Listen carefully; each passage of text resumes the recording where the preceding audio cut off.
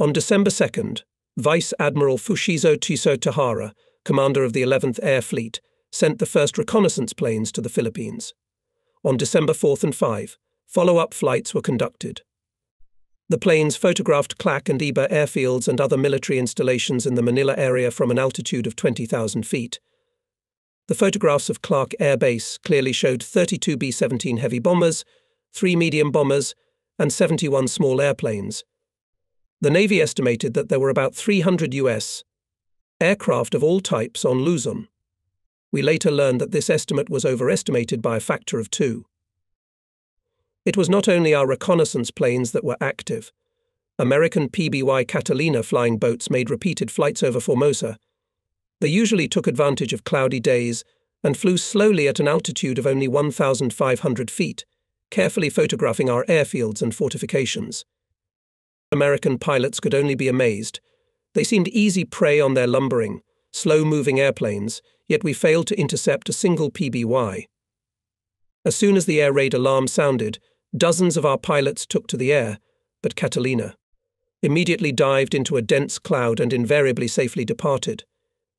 Pictures taken by these scouts from low altitude should have told the Americans literally everything they wanted to know about our aviation. When we arrived in Tainan and joined the new air flotilla, we began another period of intensive training. All pilots were forbidden to leave the airfield. From dawn until late evening, 7 days a week, in all weathers, we conducted training flights to learn how to cover bombers, to operate in large groups, to bomb ground targets, and so on. The original plan to attack the Philippines was to use 3 light aircraft carriers to bring the Zeros closer to the enemy islands. They were the Ryujo, the Zuiho, and the converted merchant ship Taiho. Theoretically, these 3 aircraft carriers could base up to 90 fighters, but in reality they could not operate more than 50 aircraft. And on windy days that number was cut in half. Tsukahara decided that these ships would be almost useless for our missions. However, if the Zero could fly from Formosa to the Philippines and return without intermediate landings, the need for aircraft carriers would immediately disappear. The Admiral's aides not unreasonably doubted that a single-engine fighter would be able to fly combat sorties over such distances. Clark Airfield was at a distance of 450 miles from our airbase.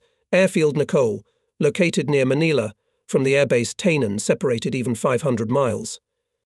Therefore, if we take into account the fuel reserve required for combat and the absolutely mandatory emergency reserve, we were required to make a non-stop flight of 1,000 to 1,200 miles.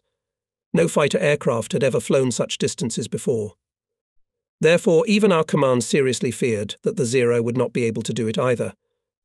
There was only one way to resolve all doubts.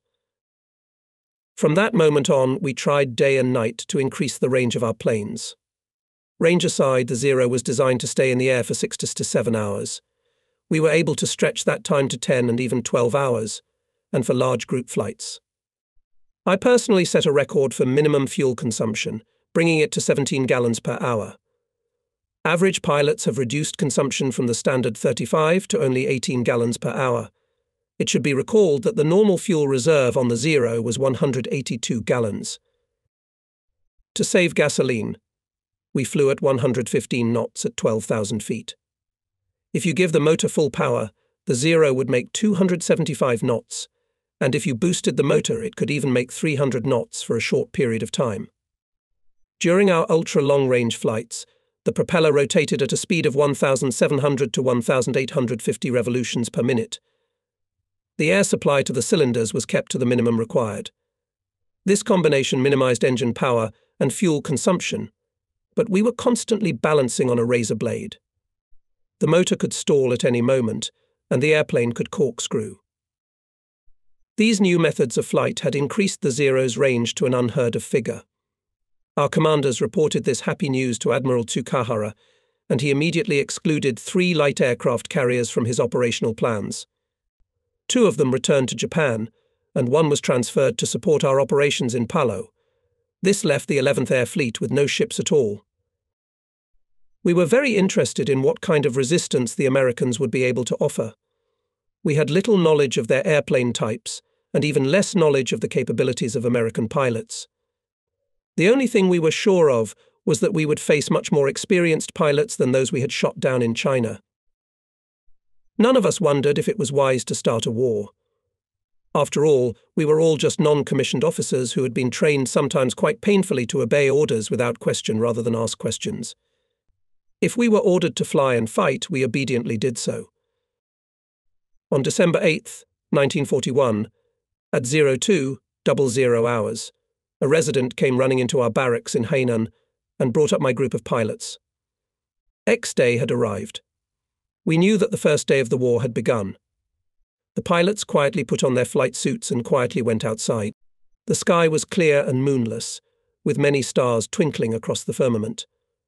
The night silence was broken only by the squeak of gravel under our shoes and the soft voices of the pilots hurrying to the runway. Our commander, Captain First Rank Masahisa Saito, informed us that we should take off at 4:00. He assigned a task to each link, which was to participate in the attack of American airfields in the Philippines.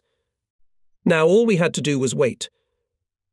The ordinaries brought us breakfast while we sat near our airplanes. However, around 03:00, fog began to descend on the airfield, which was extremely rare in the subtropics. By 4 a.m. the fog had become thick as milk and visibility was reduced to only 5 yards. The loudspeakers in the flight control tower blared, departure postponed indefinitely. The darkness gradually dissipated, and we began to get more and more nervous. 3 hours had passed, and the fog was still not melting. Moreover, it became even denser. Suddenly, the loudspeaker came to life again. Attention. There's an important message coming through. The pilots fell silent, listening. At 06:00 this morning, a Japanese aircraft carrier formation launched a surprise crushing strike against American forces in Hawaii. The response was a wild, triumphant roar. The pilots danced, slapping each other on the backs, but not all of their cries were shouts of joy. Many of the pilots were letting out the tension they had accumulated. Moreover, there was now a fear that our planes, chained to the ground, will be the target of a retaliatory strike by the enemy. The American attack had become a factor to be reckoned with. The enemy now knew that we had launched an offensive, and it was unlikely that he would wait for us without complacency, sitting in the Philippines. Tension rose as dawn approached. The fog had completely confused our plans. Worse, it allowed the Americans to send their bombers from Luzon and strike our planes on the ground the moment the fog cleared. Our soldiers scattered to their battle stations. Anti-aircraft gunners loaded their guns with live shells, and all the people on the airfield, listening intensely, trying to distinguish the rumble of the engines of enemy bombers. But this raid for some reason did not take place. At 9:00 the fog began to slowly melt, and loudspeakers announced to us that the takeoff would take place in an hour. All fighter pilots and bomber crews took their places in the airplanes without waiting for further orders. Exactly at 10:00, through the last wisps of fog sparkled lights, authorizing takeoff. One by one, the bombers began their run-up along the long runway. 1, 2, 3, 6 planes left the ground and began to gain altitude. The 7th plane had already run about 1,200 feet down the runway, gaining speed, when suddenly its right landing gear strut snapped. With a terrible grinding sound, the airplane ploughed through the ground with its belly. Flames immediately engulfed the entire fuselage. In its trembling light, we saw the pilots jump out of the hatches and ran as hard as they could away from their plane. The next moment, a terrible explosion shook the entire airfield. It exploded bombs, killed the entire crew of the bomber. The emergency party in a matter of seconds arrived at the runway. People began to quickly pull apart twisted pieces of metal.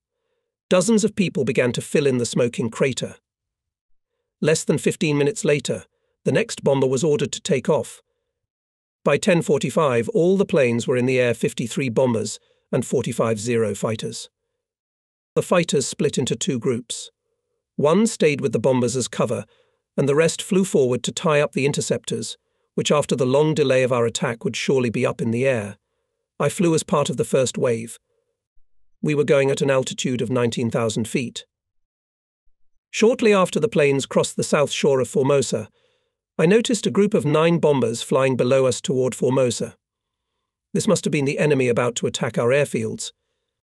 The 9 pilots, including myself, were ordered before departure to attack any enemy aircraft seen en route to Luzon, while the rest were to follow on.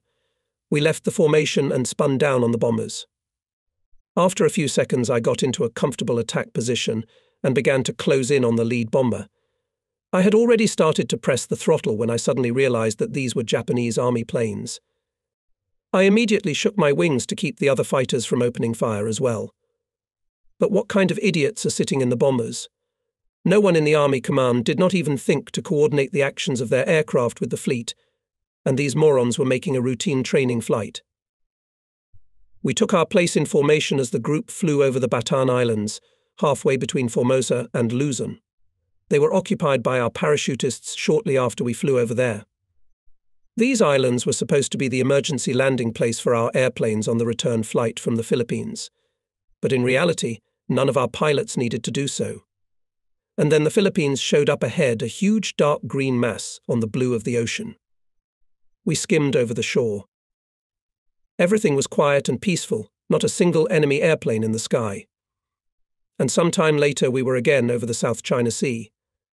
At 1:35 p.m., we crossed the coastline again and headed straight for Clark Air Base. What we saw amazed us. It was impossible to believe. Instead of encountering a flock of American fighters rushing at us, we saw about 60 enemy bombers and fighters standing on the ground.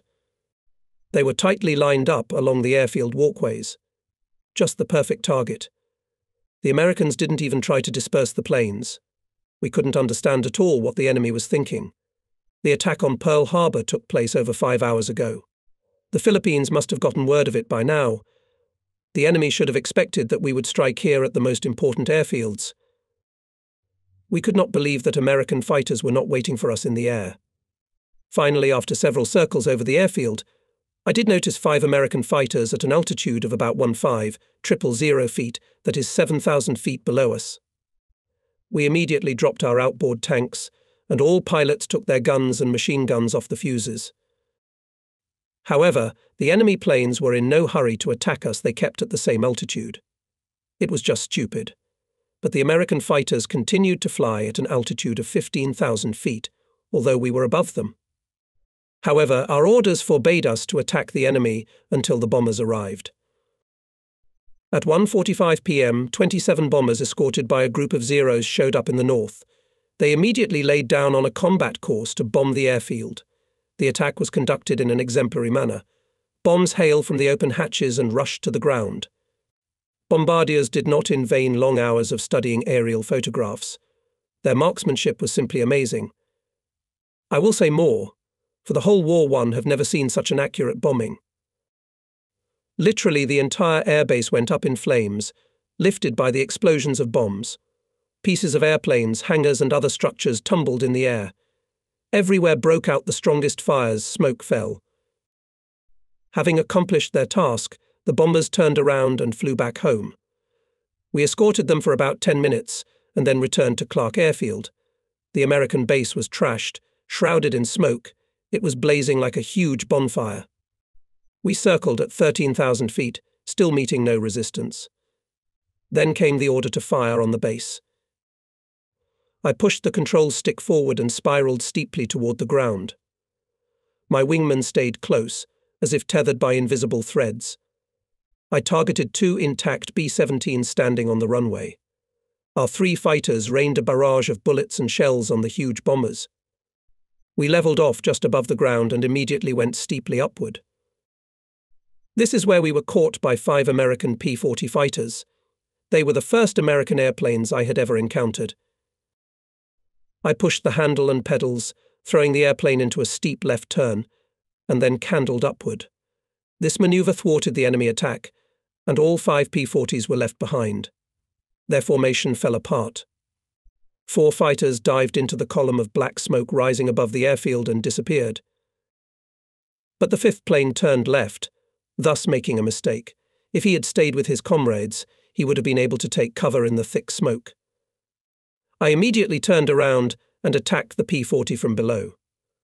The American made a half turn and began to swerve. At 200 yards, the belly of his plane filled my sight. I pushed the throttle and got close to 50 yards. The P-40 was trying desperately to turn away. He was already effectively dead. A short burst of my cannons and machine guns hit the cockpit. The lantern flew away. The enemy fighter seemed to freeze in the air for a moment and then jerked and flew to the ground. It was my third victory and the first American airplane shot down in the Philippines.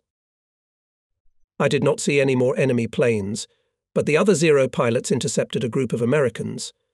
In the evening, already in Tanana, after all the reports were studied, it was clear that we had shot down 9 airplanes, 4 more were probably shot down, and 35 were destroyed on the ground. The anti-aircraft guns at Clark Airfield shot down 1 Zero, and 4 more crashed while landing at Formosa. However, we did not lose any aircraft in the air battles.on the second day of the war. December 9th, we had to endure our toughest battle with a storm that inflicted serious losses on our squadrons. Early in the morning, we took to the air and flew toward Luzon. The weather was so nasty that the bombers were forced to stay on the ground. The same storm was raging over the Philippines as over Formosa, so we managed to burn only a few enemy planes on the ground for the rest of the day. On the way back, a terrible rain squall swept the formation of the fighter group. The downpour was simply indescribable. A veritable waterfall, the likes of which I had never seen before, fell on the light fighters. The swirling masses of clouds seemed to descend to the ocean itself.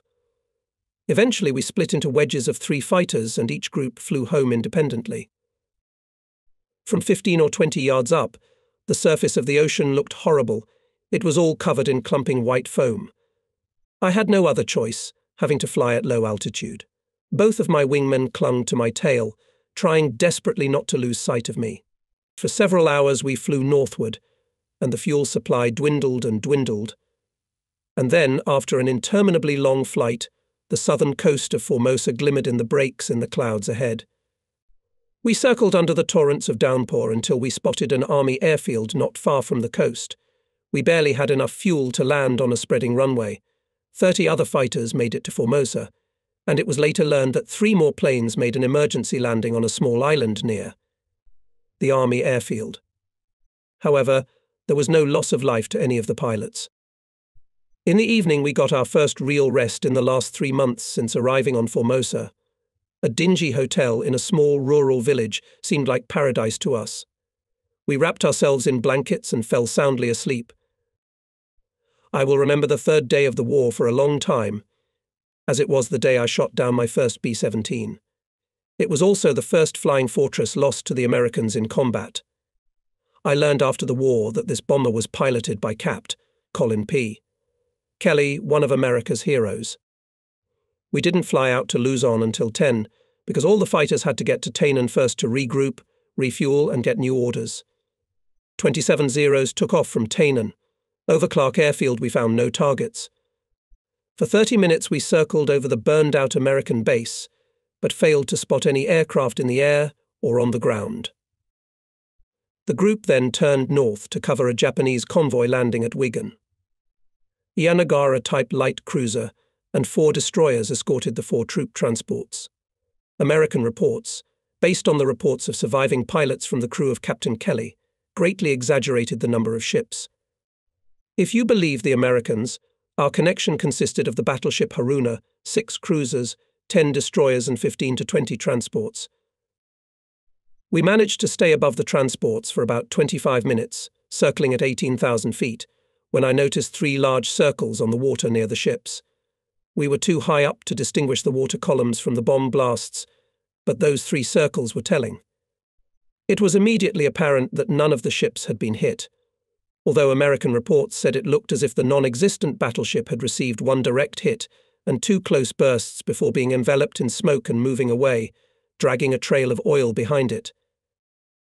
My comrades and myself were outraged that the enemy attacked despite the presence of fighter cover. We hadn't even noticed the bombers.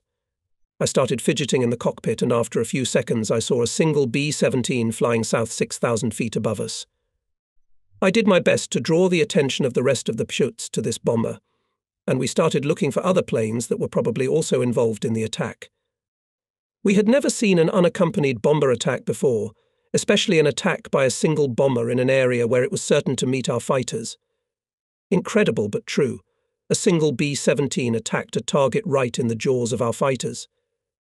This pilot had courage in abundance. Our leader ordered to catch up with the American, and we all rushed after him, not counting the 3 fighters left to cover the transports. The B-17 turned out to be unexpectedly fast, and only by giving full throttle we managed to get closer to the firing range. About 50 miles north of Clark Airfield, we began maneuvering to attack the bomber. Suddenly, out of nowhere, 3 O's appeared and sped right in front of the B-17.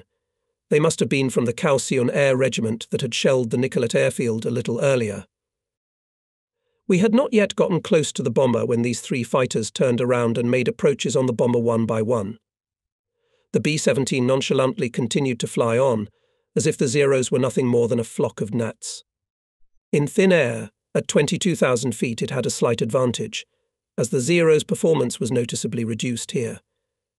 7 of our fighters joined the trio from Chalcyon, and all together they repeated the attack. It was simply impossible to organize a joint attack of 10 fighters against a single bomber. In thin air, we could easily have lost control and collided with a comrade. Instead, we lined up in a long column and made approaches one after the other, taking turns shelling the enemy. This was time-consuming and annoying, as we had to wait a long time for our turn. When all 10 Zeros had conducted their attacks, we were simply amazed. It seemed that not a single bullet or shell had hit a bomber. This was our first encounter with a B-17, and the unusual size of the bomber caused us to misjudge the distance. In addition, the unusually high speed of the B-17 made it incorrect to take an incorrect lead that we were taking. All the while, the Flying Fortress was firing off all of its onboard machine guns. Fortunately, the enemy gunners were no more accurate than we were. After my approach, I noted that we were already over Clark Airfield, and it was clear that the American pilot had called in his fighters for help. We had to shoot him down quickly if we didn't want to fall into the trap ourselves. But it made no sense at all to continue the approach, diving at the bomber from behind. I decided to get close to it. I was fortunate that the first B-17s did not have a tail turret, in which case I would not have been able to fly in a straight line. Giving full throttle, I joined the tail of the bomber and began to approach. Both my wingmen pulled closer, and just like that, wing to wing, we went on the attack. The Fortress machine guns were firing continuously, and the pilot kept turning slightly from side to side to give the gunners a chance to catch us in their sights. But in spite of his best efforts, the enemy tracks were flying past. I moved out a little ahead of my comrades and opened fire. From the right wing of the bomber began to fly off pieces of metal. Then appeared a thin white jet. Most likely it was gasoline from the punctured tank, but it could have been smoke. I kept firing at the damaged area, hoping to interrupt the gasoline line or air system with the cannon shells. Suddenly the trickle turned into a fountain. The bomber's machine guns stopped firing. It seemed to me that a fire had started inside the fuselage of the B-17.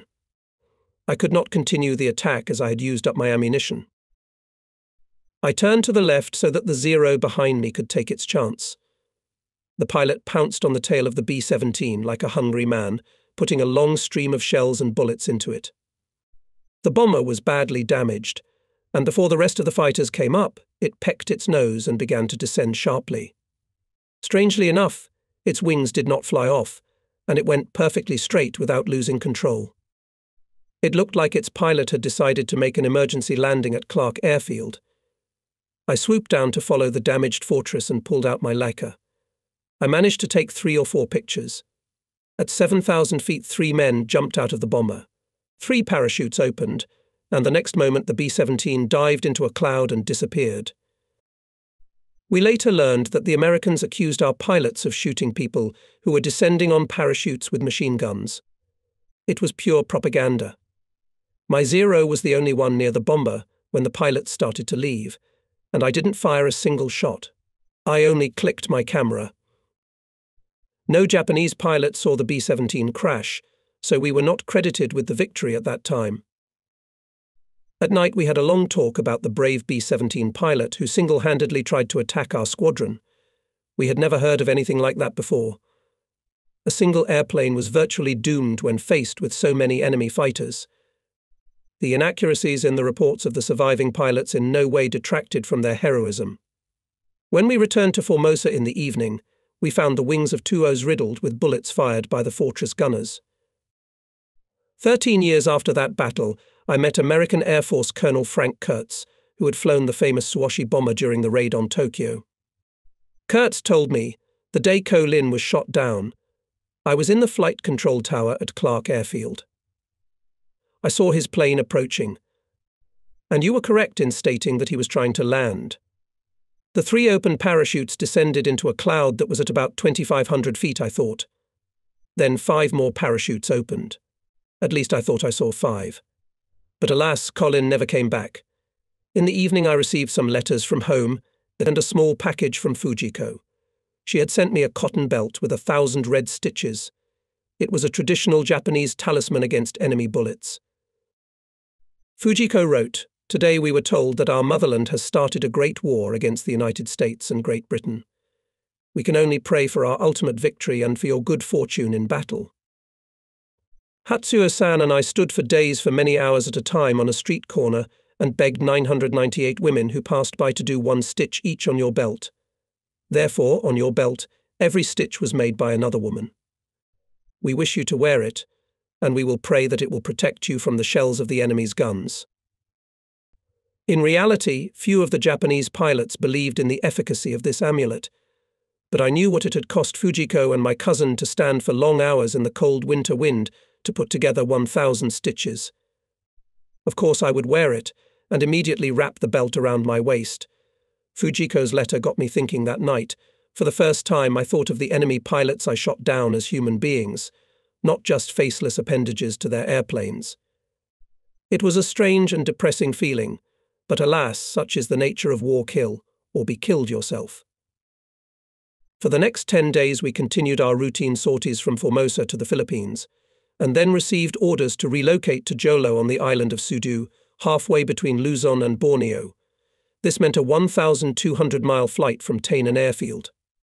On December 30th at 09:00 hours I took to the air with 26 other fighters to make this long journey to the new airfield. Here, however, a new order awaited us, and we flew another 270 miles south to the town of Tarakan on the east coast of Borneo. Our flight was completely calm. We did not meet a single enemy aircraft. For the first time, the enemy attacked our air bases in January. One night, a single B-17 took by surprise the units based in Tarakan. A series of bombs hit the newly built temporary barracks, which turned out to be a perfect target for the invisible raider. The construction workers had foolishly neglected to black out the barracks. The bombs killed over 100 men, wounded many, and destroyed several structures. Not a single Zero took to the air, for the Tarakan airfield was one of the meanest in the whole of the East Indies.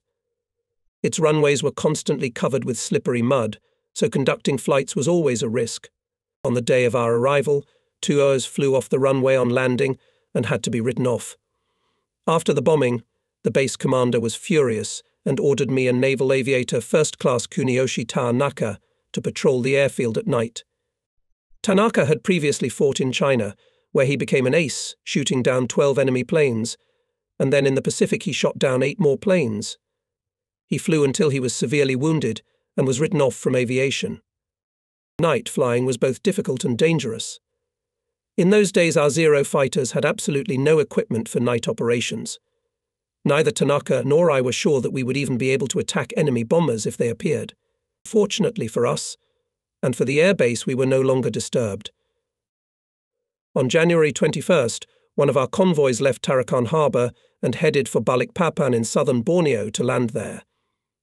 Headquarters ordered our air group to provide air cover, but we could only keep a handful of fighters in the air over the vulnerable transports. Instead of the huge number of fighters we had been promised, we had less than 70 Zeros in the entire vast expanse of the East Indies in early 1942. Since many of the planes were in repair, having sustained battle damage or having exhausted their 150 flying hours, we had an average of about 30 fighters available to take off on the first order. In mid-January, B-17s began arriving at the enemy air base at Malang, Java, and immediately began attacking our forces in the Philippines, and throughout the East Indies. These planes seriously worried our troops on the islands, but they were still too few to stop our advance. On January 24th, in the pre-dawn twilight, we received another clear proof that the Zero was totally unsuited for night action. American ships attacked a Japanese convoy near Balikpapan. The attack was carried out perfectly. The enemy destroyers sunk torpedoes several transports. Of course, we were unable to provide air cover, and the American ships went safely into the open sea.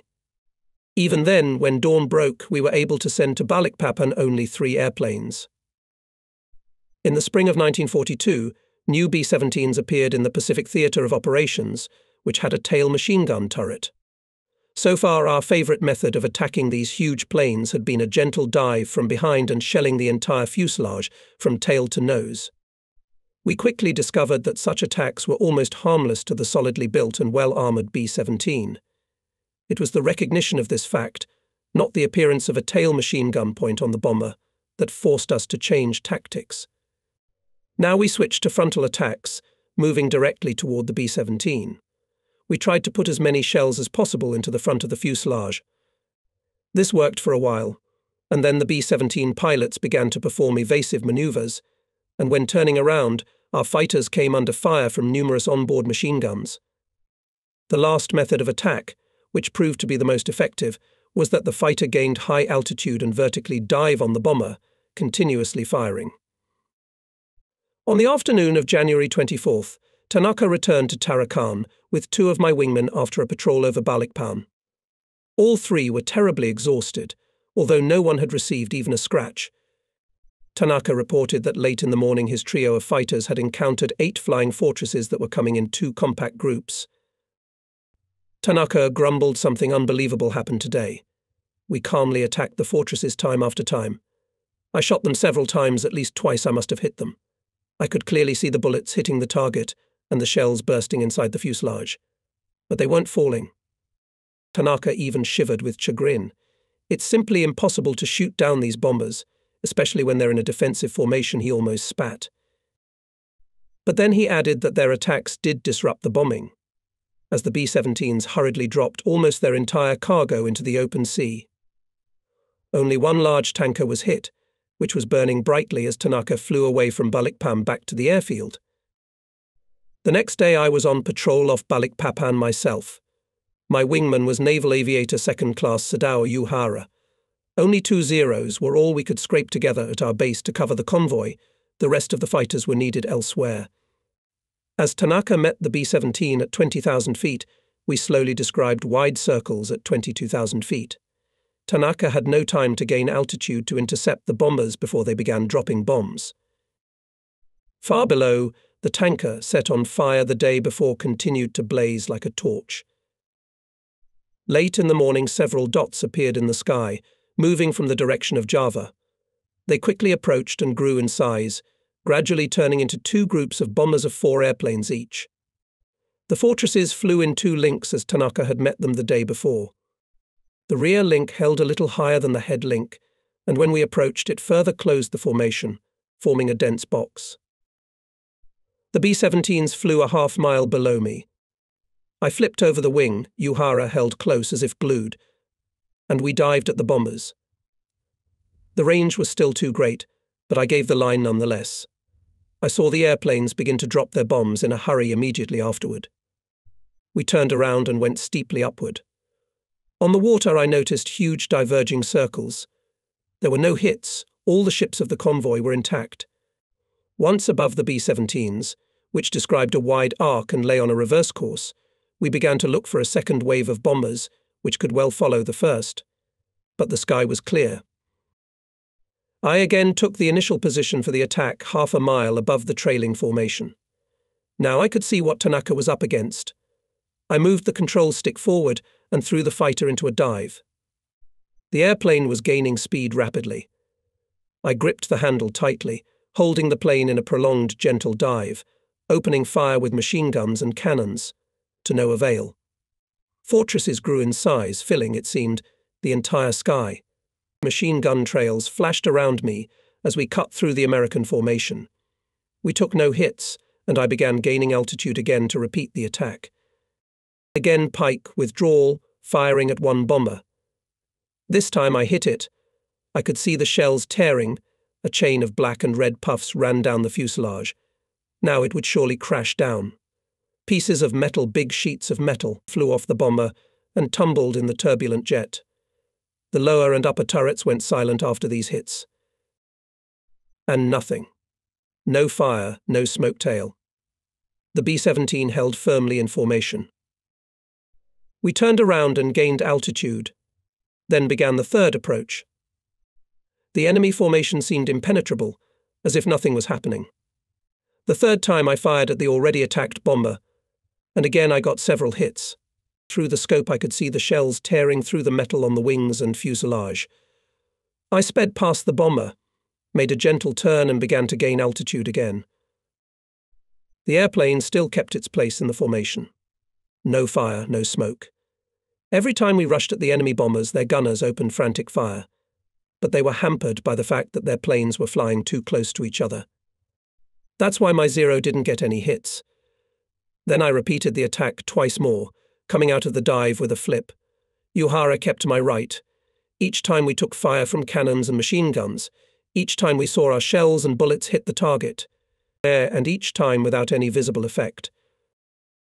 We had already completed our 6th run when the 8 B-17s split into 2 links. 4 airplanes turned to the right, and the other 4 to the left. Uhura waved excitedly, pointing to the 4 that had turned right. A thin black trickle pulled from the left engine of the 3rd bomber. We'd gotten him after all. I turned around to catch up with the 4 and moved the throttle sector all the way up again, quickly catching up with the damaged plane. It was really badly damaged, and was now starting to fall behind the other 3 cars. As I approached, I saw that the tail turret was smashed, its machine guns silent. At top speed I came within 50 yards, and pushed the throttles down. Each of my shells, each of my bullets hit the target. Suddenly a cloud of black smoke billowed out of the fuselage. It pecked its nose and went down, hiding behind a layer of thick clouds. Back at Tarakan, I reported the details of the battle to my commanding officer, LT Shingo. The rest of the pilots gathered around and listened as I recounted my repeated approaches to the target. In their opinion, I had just miraculously made it back, as I was being machine-gunned by 8 flying fortresses at once.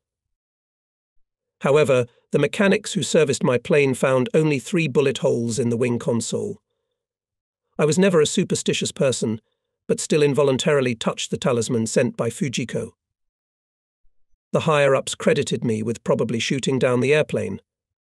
But 2 days later, a Japanese reconnaissance plane reported that it had found a B-17 that had made an emergency landing on a small island between Balikpapan and Surabaya. A few years after the end of the war, I read the famous work of Rear Admiral Samuel Eliot Morrison's History of American Fleet Operations in World War II. Morrison once again proved himself to be a very eloquent author, and his multi-volume book is based on many documents. Unfortunately, one piece of the war effort he describes with virtually no reliance on facts. I am speaking of our seizure of the Dutch East Indies, especially its main bastion, Java. In the Admiral's view, we won victories in this campaign through surprise and brute force, rather than skill. In particular, it is worth recalling the defeat of the Allied fleet in February 1942. Not only Morrison, but a new generation of American historians stubbornly refuses to include details of the major air battle in their documented works.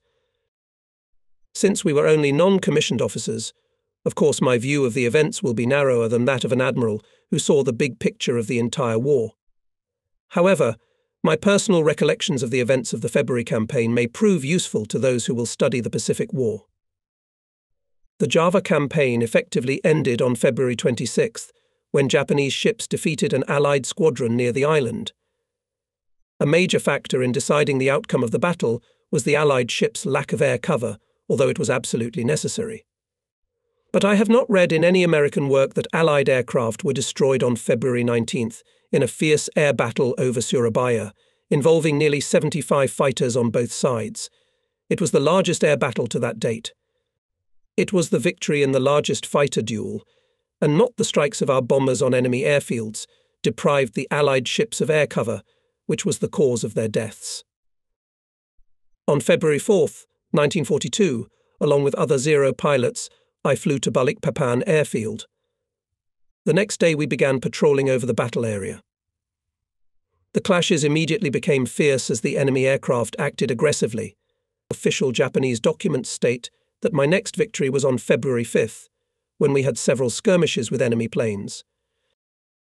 The following week, our reconnaissance planes reported that the enemy had concentrated 50 to 60 fighters Curtiss P-36 Mohawk, Curtiss P-40 Tomahawk, and Brewster F-2A Buffalo in the Surabaya area. They were to interfere with our landing on Java. Our command ordered all fighters available in the East Indies to be concentrated at Balikpapan. On the morning of February 19th, 23 fighters, assembled from the Hainan and Kaohsiung Air Corps, flew to Surabaya. This was the first time we knew for sure that we would meet resistance from enemy fighters. We were to fly 430 miles to this Dutch fortress, where numerically superior enemy forces were waiting for us. However, all pilots were only waiting for a new victory, as it had been in the Philippines. All necessary measures were taken to ensure a safe flight. Several islets were selected for emergency landings, where our ships were waiting for pilots who would be forced to land. Ahead of the group flew weather scouts who were constantly transmitting reports.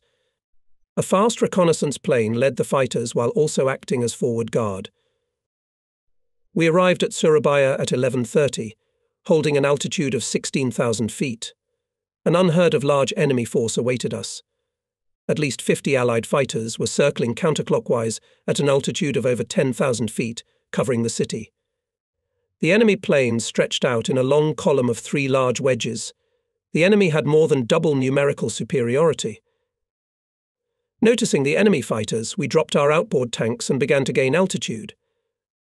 As soon as the Allies saw our formation, their fighters stopped spinning in place and rushed at us. They were ready for battle and eager to fight, unlike the American fighters we encountered on December 8th over Clark Air Force Base. In a matter of seconds, our clear formation broke apart and a frantic scramble ensued. I spotted a P-36 flying toward me and executed a steep left turn, waiting for the enemy to react. The Fool continued to fly in a straight line. Just what I needed. I threw the Zero into a steep right turn, literally putting the fighter on the wing, and found myself right on the tail of the confused P-36 pilot. A quick glance back helped to make sure that there was no one behind me, and I went for a close approach with the enemy fighter. He turned right, but a light touch on the control stick kept the Zero on his tail. From a distance of 50 yards, I opened fire with cannons and machine guns. Almost immediately, the right wing of the P-36 broke off and flew away, tumbling in the air jet. Then the left wing broke off. The P-36 flew downward, spinning rapidly, but immediately fell to pieces. The pilot never jumped out. I began gaining altitude with the turn, but also looked back to watch the battle unfold. At least 6 planes were falling to the ground engulfed in flames. The fighters were running back and forth like mad. An olive-coloured P-36 suddenly turned toward me. I also turned toward him, but then another Zero, which was moving upward in a steep candle, put a long cannon line into the P-36 and immediately turned away, because the Dutch plane exploded.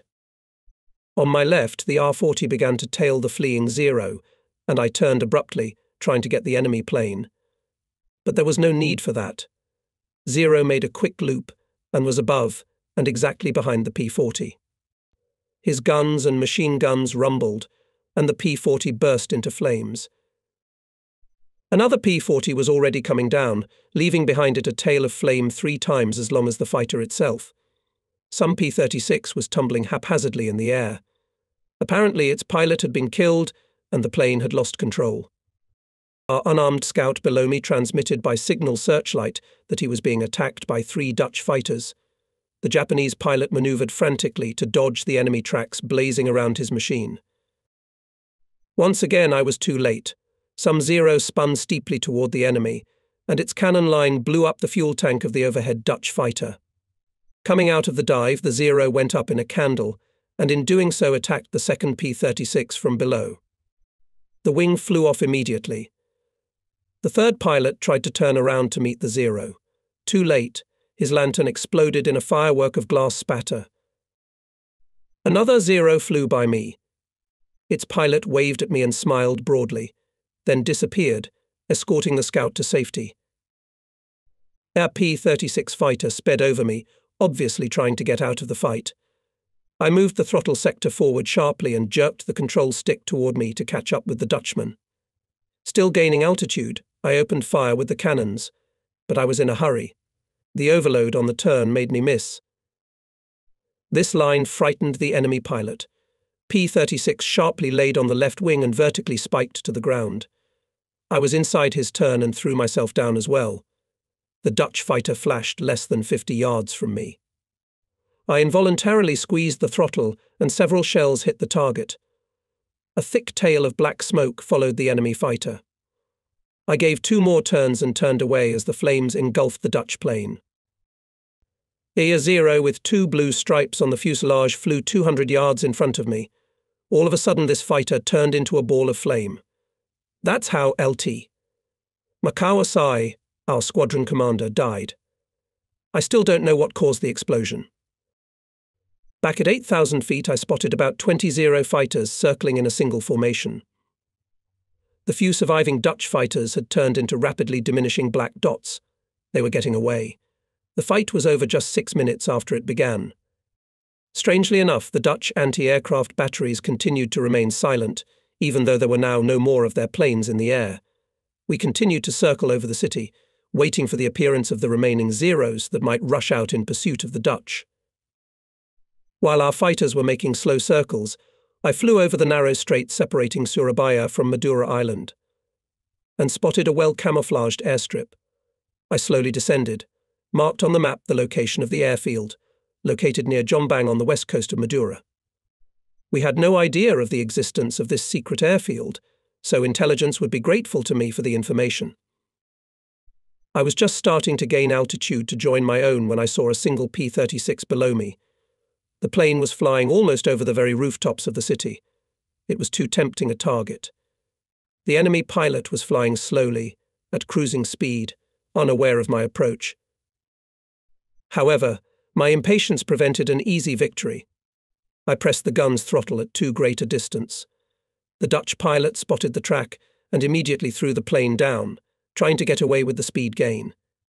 Cursing my own stupidity, I hit the throttle section and pushed the handle forward to catch up with the P-36. But I had given the enemy pilot a precious advantage. The P-36 was far inferior to our fighters in terms of flight characteristics.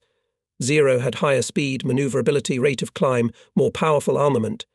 However, the Zero was never intended to dive at high speed, and my premature firing allowed the P-36 to extend its range to 200 yards. I could not shorten it. The enemy pilot would have had a good chance of escape if he had had a margin of altitude. However, the proximity of the ground forced him to stop diving and switch to horizontal flight. Now, I could exploit the Zero's superior speed. The Dutchman maneuvered desperately, trying to get out of my sight, but every time he turned I was inside his turn, closing the distance between the planes. He was flying lower and lower, trying to escape. Now the enemy plane was almost hitting trees and houses. Probably his pilot hoped that the lack of fuel would force me to stop the chase. And I was very close to it. In a last-ditch effort to catch up with the enemy, I turned on the afterburner when Malang Air Base appeared ahead. From 50 yards away, I took aim at the cockpit of a P-36 and pulled the trigger. The cannon magazines were empty, but the 2 machine gun bursts cut the enemy pilot to pieces. The fighter crashed into a rice paddy and rolled over on its back. I was the last of the pilots to join the group circling at 13,000 feet, 20 miles north of Madura. We lost LT, Asai and 2 other pilots. After returning to Balikpapan, the pilots claimed to have shot down and probably downed a total of 40 enemy fighters. I have always been inclined to consider this figure overstated by 20 or 30%, which is perfectly natural after such a hot battle as we fought over Surabaya. In the chaos of a general battle, 2 or 3 pilots might fire on one airplane at the same time, and each would claim that it was he who shot down that airplane. However, that day the exaggerations were probably quite small, because we met almost no more resistance from Dutch fighters. And then we were lucky once more. On the basis of my report, the command sent bombers to attack the secret airbase at Jombang. A surprise raid caught the enemy fighters P-40s, Buffaloes, British Hurricanes on the ground, and they were destroyed by bombs. The next day we returned to Java to attack enemy fighters that would appear in the air and bomb suitable targets on the ground. The enemy anti-aircraft guns, which had been silent the day before, now opened heavy fire, and we lost 3 0s out of 18. Every night we heard the Allies report over the radio that they had shot down 5 or 6 Zero fighters in combat during the day. This was very funny, as only our air group flew the Zeros in the East Indies, and our heaviest losses were on February 19th and 20, when we lost 6 planes and pilots. On February 25th, 18 Zeros flew out of Balikpapan with orders to attack Malang Air Base. Our intelligence believed that the Allies had moved surviving bombers there to prevent us from landing on the island. On the way to Malang, we encountered a Dutch seaplane. I went out of formation, attacked it, and it crashed into the sea.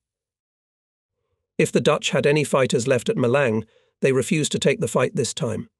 We circled over the airfield for 6 minutes, and then our commander dropped down to fire on 3 B-17 bombers standing on the strip. The anti-aircraft fire was heavy, but we saw all 3 bombers go up in flames. The Dutch anti-aircraft guns poked holes in several Zeros, but none were shot down. My next victory, which officially counts as my 13th, was on the last day of February.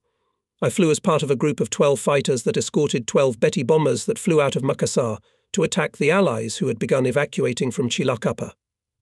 The enemy ships had left the harbour before we arrived, so the fighters circled aimlessly in the air while the bombers destroyed port facilities.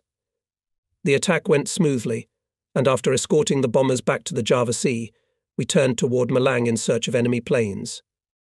On this day we were lucky. There were 4 fighters of a type unknown to us circling over the airbase. They kept close to a huge cumulus cloud that rose to a height of 25,000 feet. As we flew closer, we identified the enemy planes as Dutch Buffaloes. I have never understood why some Dutch pilots show such carelessness. Before they even realized there was an enemy nearby, one of the Zeros blasted the Buffalo with a long burst. I rushed at the second fighter, which entered a steep turn. He wanted to fight. I easily fit inside his turn, putting the fighter on the wing, and was 200 yards away from the enemy plane. I rarely fired during a turn, but this time I impatiently pressed the throttle. Several bullets hit the engine of the Buffalo, and black smoke billowed from the airplane. Apparently the pilot was also wounded, because the fighter swung slowly from wing to wing several times and dived into the clouds. It is quite impossible for a damaged fighter plane to resist the swirls inside a thunderstorm cloud, but I never saw this plane go down. So I was only credited with a probable victory. For several months we flew from one airbase to another. We returned to the Philippines and started supporting the army that was still besieging Corregidor. Then our squadron was moved to the south of the island of Bali to prepare for the next major operation to the south.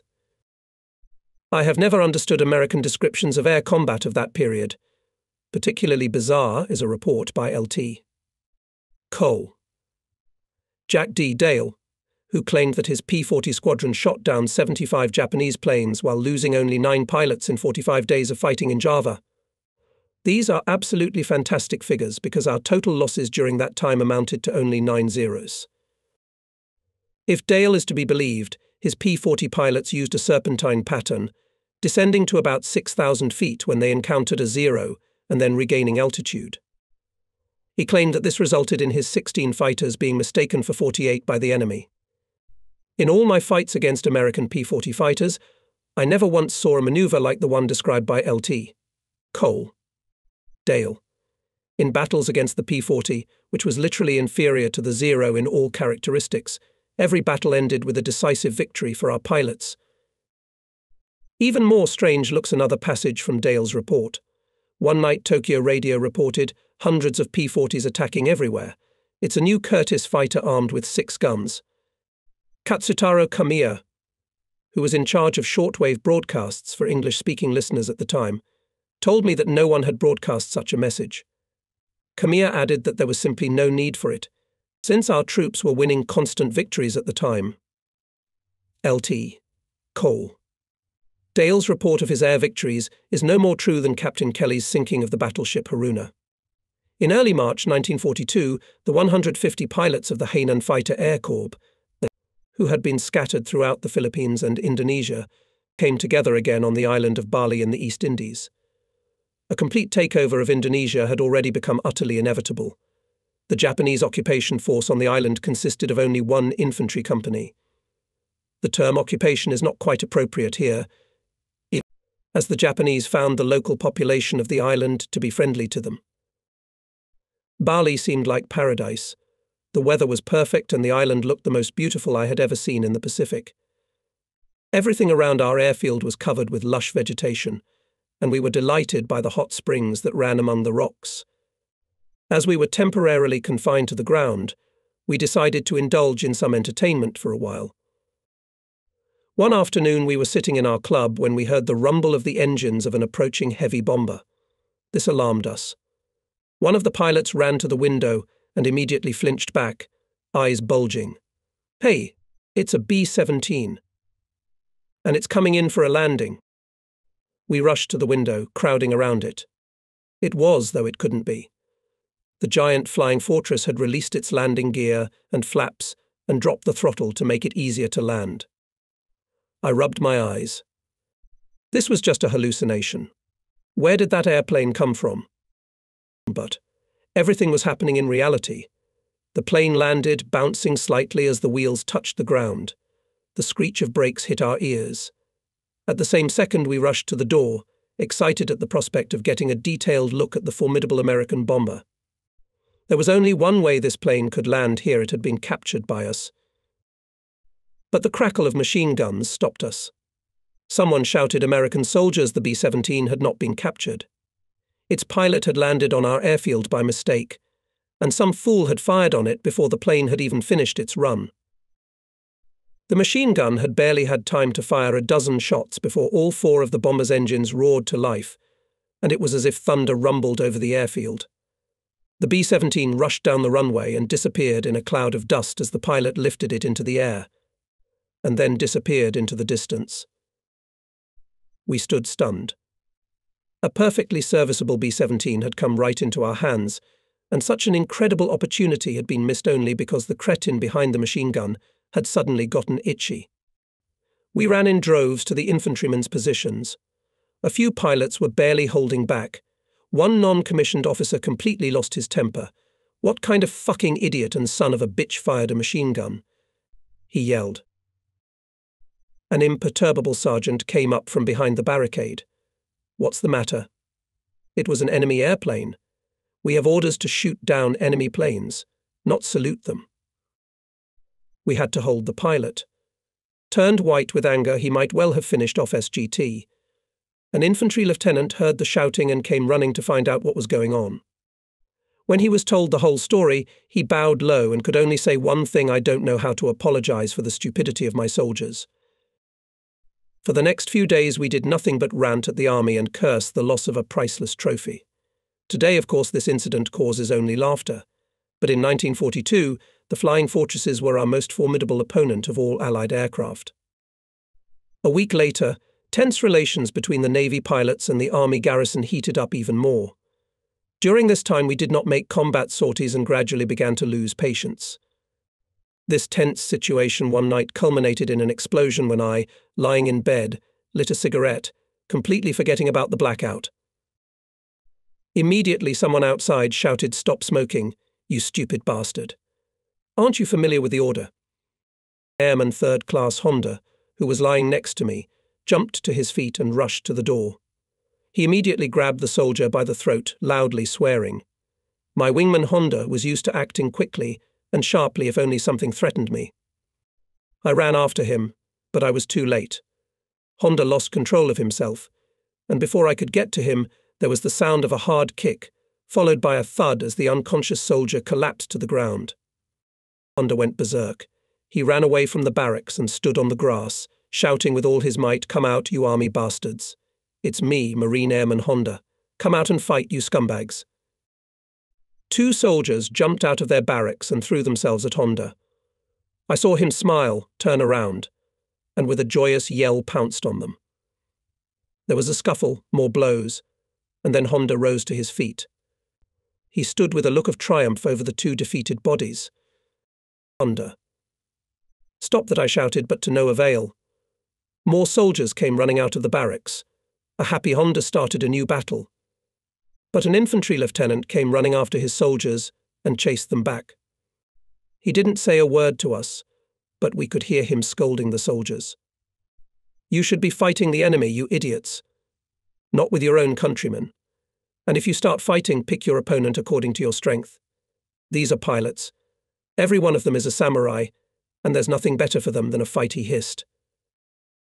The next morning the lieutenant came to our club, and we inwardly tensed up, expecting to be caught up for our behaviour. However, the lieutenant smiled and said, "Gentlemen, I am happy to give you some pleasant news. Our army unit at Bandung in Java has captured a perfectly serviceable B-17 bomber." We roared. A B-17 in airworthy condition. The lieutenant waved his hands, asking for silence. Unfortunately, Tokyo has ordered the bomber to be sent to Japan immediately. I did not receive word of the hijacking until after the bomber left for the metropolis this morning. Disappointed cheers and curses greeted this message. The lieutenant hastily added, "I assure you, however, that I will endeavour to obtain for you as much information as possible about the captured aircraft." He trumpeted and hurriedly left the room. We were desperate, as we had lost at least some chance of getting information regarding the captured B-17. As far as Army and Navy interactions were concerned, the left hand never suspected what the right hand was doing at that moment. Another week passed and we were still sitting on the ground. Even the peaceful atmosphere of Bali gradually began to get on our nerves. Probably under other circumstances we would have enjoyed the enforced inactivity, but we had come here to fight. For several years I had learned only one thing to fight, so now both I and the other pilots were eager to get back in the air. One morning, a panting pilot came rushing into our barracks. He brought some exciting news. Rotation. It was only a rumour for now, but he said that some of us would be sent back to Japan. Everyone immediately started counting their time spent in overseas theatres. I figured that of all those who should be sent home, I should be the very first. I left Japan for China in May 1938, and if you subtract the year of recovery from my wound, I had spent 35 months in overseas theatre. When I realised that I could realistically be home, I immediately became terribly homesick. I spent the entire afternoon rereading letters from Fujiko and my mother. They wrote at great length about the celebrations in Japan on the occasion of the capture of Singapore in February, and about the other festivities which had been held to mark our victories. All Japan rejoiced at the reports of the sensational victories of our armed forces, especially in the air. Soon I would be able to see Fujiko again, the most beautiful girl I had ever met. I had only seen her once, but the thought that perhaps, or even probably, she would become my bride made me happy. Unlike many other rumours, the report of the upcoming rotation turned out to be true. On March 12th, Lieutenant Commander Tadashi Nakajima flew in from Japan and informed the squadron that he was becoming its new commander in place of Lieutenant Izo Shingo. Lieutenant Shingo has been rotated out. I will now read you the names of those pilots ordered to return to Japan. There was dead silence as Nakajima read out the list. My name was not called first, as I had hoped. It was not called second or third. I listened without believing my ears, but the commander read out a list of 70 names, and mine was not among them. I was shocked and offended. I could not understand why I had been excluded from the list of pilots returning to Japan. After all, I had spent more time at sea than any of them. A little later I approached the new commander and asked Mr. Lieutenant Captain, I understand that my name is not among those pilots being sent home. Would you be so kind as to tell me why? I don't believe. Lieutenant Commander Nakajima interrupted me with a wave of his hand and a smile. No, you're not going home with the others. I need you, Sakai, and you will fly with me. We will redeploy to a new base, an advanced airfield to face the enemy. We're going to Rabaul on the island of New Britain. As far as I know, you're the best pilot in this squadron. and you're coming with me. Let the rest of the men go home and defend the homeland." That was the end of it. The conversation had to stop. The discipline that existed in the fleet did not allow me to ask the commander any more questions. I returned to my barracks frustrated, angry at the world, and desperate to see Fujiko and my family. It wasn't until many months later that I learned that Lieutenant Commander Nakajima had actually saved my life by choosing me as his pilot. Those pilots who returned home were later transferred to aircraft carriers bound for Midway, where the Japanese fleet suffered a crushing defeat on June 5th. Almost all of the pilots who left Bali were killed. But the next few weeks became just awful for me. I became frustrated and desperate, and on top of all this came physical ailments. Our next destination was Rabaul, 2,500 miles east of Bali. This was too much for the Zero fighter. Instead of moving a group of pilots by transport plane, flying boat, or even a fast-moving warship, we were herded like cattle onto an old, dirty, slow-moving transport. More than 80 people squeezed into an old runabout that barely crawled at 12 knots. We were allotted only one small patrol boat for protection. Never have I felt so defenseless and vulnerable as I did while on that vessel. We couldn't understand what the High Command was thinking. Just one torpedo from a lurking submarine, just one 500-pound bomb from a dive bomber, and this decrepit transport would be blown to 1,000 pieces. It was hard to believe, but the fact remained. Command had decided to risk half the fighter pilots in this theatre, including those with vast combat experience, by driving them onto this floating antique. Dissatisfied and gloomy, I was finally down and sick. I lay on my bunk in the hold of the ship for the entire 2-week passage from Bali to Rabaul. The ship rattled and groaned as it made anti-submarine zigzags. Every time we crossed the keel of a patrolman, the ship lurching and lurching like a drunk. Conditions in the hold were monstrous. The heat was unbearable. All 2 weeks I lay soaked to the skin, as sweat flowed literally in streams. The hold stank of paint, and literally all the pilots with me were sick.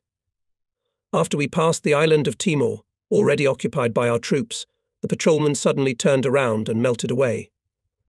But now I was seriously ill. At times it seemed to me that I was dying, and I hoped that death would at last relieve me of my terrible sufferings.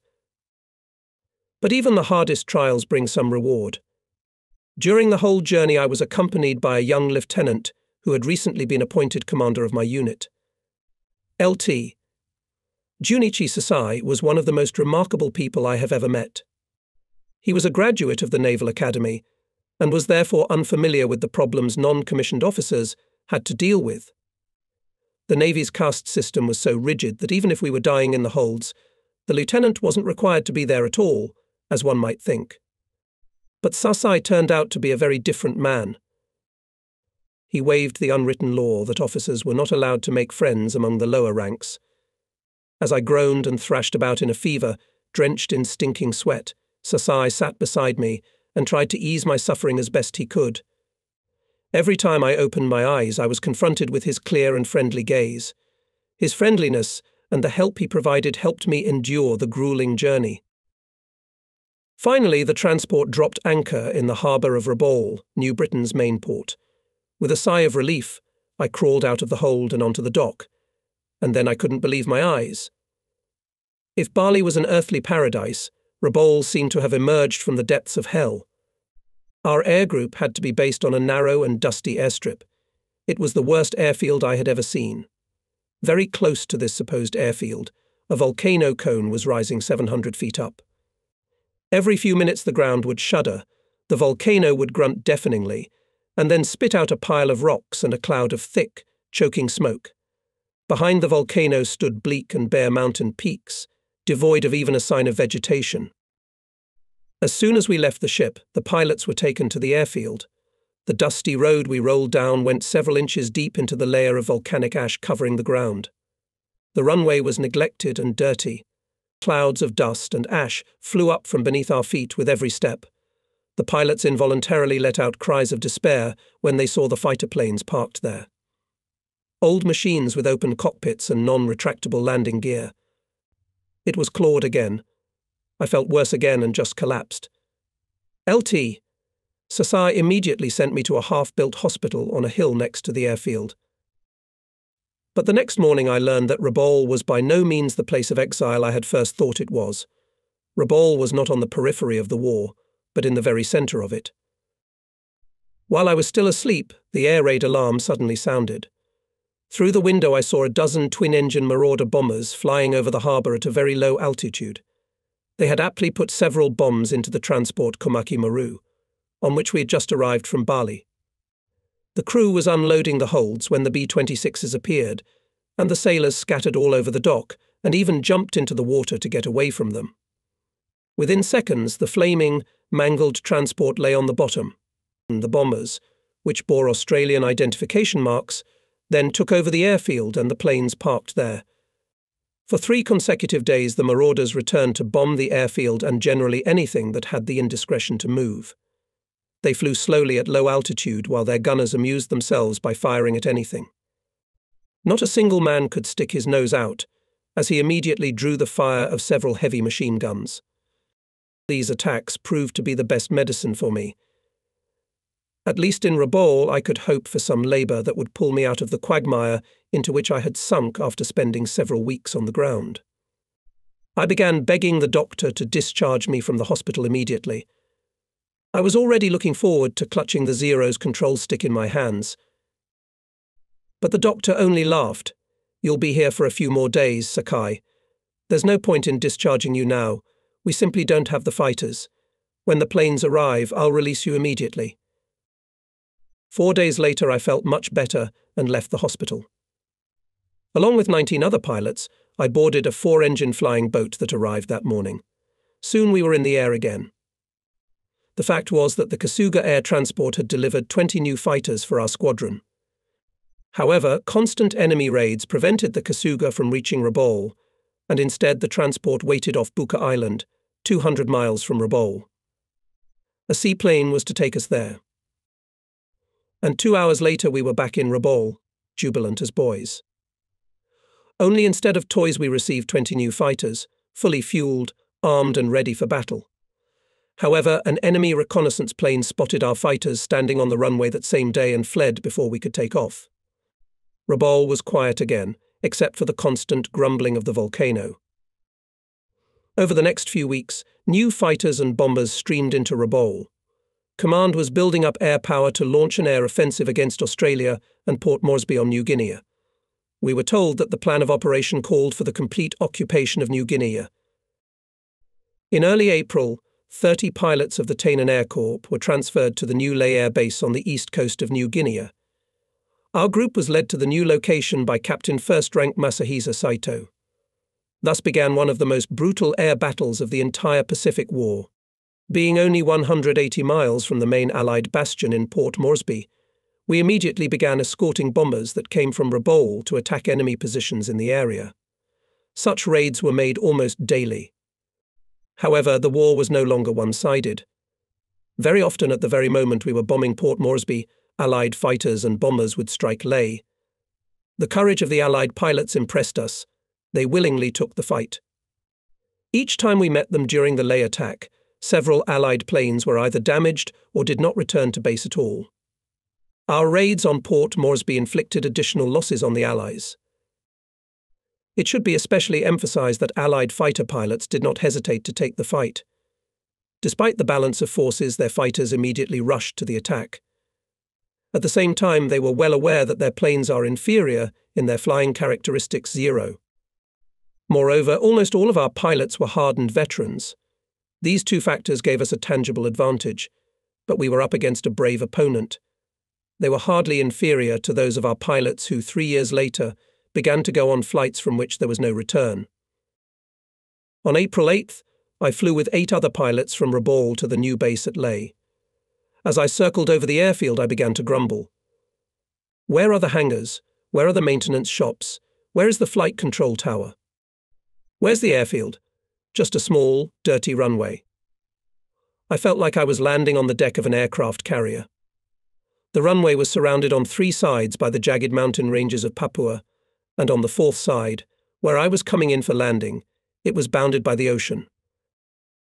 The 21 pilots had flown here a few days ago, and now they were meeting us at the end of the runway as we taxied to the aircraft parking areas. Honda and Yonakawa, my wingmen during the battles for Java, were the first to greet me. "Welcome, Sakai," shouted Honda, smiling broadly. "The most wonderful place in the world welcomes you." I looked at Honda. He was joking around as usual, though I saw no reason to be cheerful in this damn hole. The airstrip was no more than 3,000 feet long and ran perpendicular to the mountainside, almost to the water. Next to the beach was a small hangar, riddled with shrapnel and bullet holes. The rusted wreckage of 3 Australian transport planes lay in the grass, and wrecked equipment was visible everywhere. Our planes had bombed and strafed the hangar more than once during the landing last month. The Lae airfield was used by the Australians to deliver supplies and export gold ore from the Kokoda mines, located far away in the Owen Stanley Mountains. It was almost impossible to reach the mines by land as thick, wet jungle and steep mountain slopes got in the way. The small harbour was as abandoned as an airfield. A small ship of about 500 tons displacement, also Australian, lay on the bottom, deeply buried in silt. Its stern and mast were sticking out of the water next to a small pier. It was the only ship in the vicinity. I was convinced that Lae was the worst airfield I had ever seen, not excluding Rabaul, and even the forward airfields in China. Nothing, however, could worsen Honda's mood. "I tell you, Saburo," he insisted, "that you have arrived at the finest hunting grounds on Earth. Don't let the airfield or the jungle fool you. We've never had such a convenient opportunity to recharge." At that, he continued to smile. Honda was being completely serious. He really liked it here. He explained that pilots from this godforsaken base had been fighting air battles for 2 days straight before we arrived. On April 5th, 4 Zeros from Lae escorted 7 bombers attacking Port Moresby and shot down 2 enemy fighters, losing one of their own. The next day, 4 fighters were again on the flight. The triumphant pilots reported that they had shot down 5 enemy planes. Yesterday, April 7th, 2 Zeros intercepted 3 enemy bombers at Salamaua and shot down 2 during the chase. The third was probably shot down, but the enemy gunners took 1 Zero with them. For Honda, combat was the most important thing in his life. He didn't care that he had to fly from a shithole. He didn't care about that. In the afternoon, we gathered at the airfield near the command post for a briefing. I use the words command post in a figurative sense because it didn't exist. This command post could have been called a hut if it had walls. There was a small awning from which mats hung, which served as both walls and doors. The room was not very large, and when all 30 pilots were gathered, there was hardly enough room. In the middle of the hut stood a rough table, hastily made of boards. The command post was illuminated by a few candles and 1 kerosene lamp. The telephones ran on batteries. After Captain First Rank Saito had briefed us, we went to the barracks. Near the command post I saw all the vehicles available in Lae. The first was an ancient, rusty, creaking Ford, the second was a dilapidated truck, and the third was a tanker truck. They serviced the entire base. There were no hangars on the airfield. We didn't even have a flight control tower. However, to my great disappointment, Lae failed to cool Honda and Yonakawa's ardor. Honda picked up my duffel bag and hummed merrily as we walked toward the barracks. Along the way, Yonakawa showed me the local sights. There were 200 sailors manning the anti-aircraft guns set up around the airfield. They made up the entire Lae garrison. These 200 men, 100 airplane mechanics, and 30 pilots made up all the Japanese troops stationed at Lae. During the entire time we were there, and until the Allies captured Lae in 1943, no attempt was made to set up the base. Likewise, no troops were moved there. 20 non-commissioned officers and 3 enlisted airmen crammed into 1 hut. This so-called building was 6 by 10 yards in size. In the centre stood a table which we alternately used for eating, writing, and reading. On the walls, close together, were camp beds. A few candles made up all the lighting. This barracks was a typical native hut, the floor of which was raised 5 feet above the ground. It had to be climbed up a rickety ladder. Behind the barracks was a large water cistern. The soldiers cut the bottom off a fuel barrel, and turned it into a makeshift bathtub. There was an unwritten rule that all airmen had to take a bath every night. A few more cut-up fuel barrels were used in the kitchen and for laundry. There was a messenger assigned to the kitchen. He was a very busy man, as it was not at all easy to feed 65 men during the day. However, despite the intense fighting that lasted for the next few weeks, each airman found time to wash his laundry daily. We could live in a mud hole, but no man was willing to be overgrown with filth. Not far from the barrels dug into the ground, soldiers dug primitive slits that served as bomb shelters. When enemy bombers appeared, they flew over the trees to take us by surprise. But the shelters filled in record time with people hastily jumping out of huts, barrel baths and toilets. We lived 500 yards east of the airfield and had to walk to the plains. Such a luxury as transportation by automobile only came along when the order came for an emergency takeoff. Then a Ford would pick us up. About 500 yards northeast of the strip was the officers' barracks. Their hut was exactly the same as ours. The only advantage the officers had was that there were only 10 men living in the hut. They enjoyed all the same facilities, but there were half as many of them. The base commander, his deputy and assistant lived in a tiny hut next to the officers' hut. For 4 months, every day for 4 months we performed practically the same tasks, which quickly became a boring routine. At 0230 the mechanics and technicians would rise and start preparing our fighters. An hour later the ordinaries would wake the pilots. We had breakfast usually in the hut, and only sometimes in the air near the command post. Our menu was monotonous and unchanging. A bowl of rice, soybean paste soup, with dried vegetables and pickles made up breakfast. In the first month, rice was mixed with completely inedible barley to conserve supplies. However, after 4 weeks of continuous fighting we were no longer served barley. But in any case our rations at Leh were totally inadequate. After breakfast, 6 pilots would go to the planes, warm up the engines and prepare them for takeoff. They were supposed to be interceptors. They stood at the end of the runway ready for immediate takeoff. At Leh we had never conducted reconnaissance flights, and we didn't even know radar existed. But 6 fighter planes could be in the air in a matter of seconds. Those pilots who did not participate in the scheduled sorties waited around the command center. Since there was nothing to discuss but air battles, to pass the time we played chess and checkers. At 8 a.m., the Zero group would take to the air for patrols. Going hunting, they flew to enemy positions by the shortest route along the Moresby Valley. If an assignment came to escort bombers, we flew southeast along the Papua coast and rendezvoused with the bombers somewhere near Buna. At noon, we usually returned to Leh for lunch, but it was not a meal worth coming back for. The food was the same, and on top of that the same food we got for dinner. Lunch consisted of a cup of boiled rice and a portion of canned fish or meat. The officers fared little better. Their rations were exactly the same, but the 5 ordinaries tried hard that the officers' meals at least looked different. In between the 3 official meals, the pilots snacked on fruit, drank juice, and sucked on candy to somehow compensate for the lack of vitamins and calories in the rations. At about 5 p.m., all pilots would gather for their daily calisthenics. Physical exercise was required to keep our bodies strong and agile and our reactions quick. After the group exercises, all pilots who were not supposed to be on airfield duty would disperse to their barracks to eat dinner and wash up. They still had 2 to 3 hours to read and write letters home. By 8 or 9 p.m., we were already in our bunks. All entertainment was of an impromptu nature. The pilots often played guitars, ukuleles, accordions, harmonicas, got together to sing Japanese songs. While the base at Rabaul had a sufficient number of natives who were used for various jobs, we in Leh had to make do with our own labour everywhere and everywhere. The nearest village was 2 miles away, and we could not persuade or force the natives to stay at the airfield, which was subjected almost daily to enemy air raids.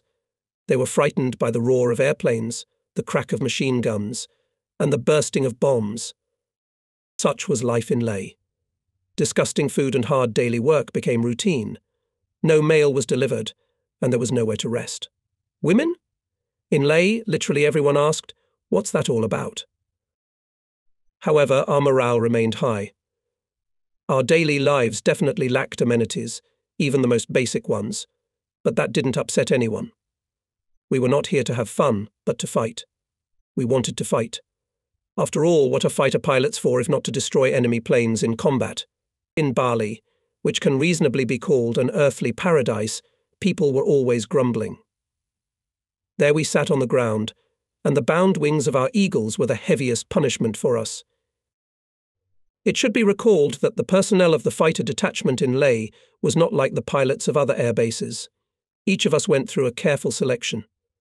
In Leh, our officers gathered those who were eager for only one thing to press the gun when the Zero lined up in the tail of the enemy aircraft.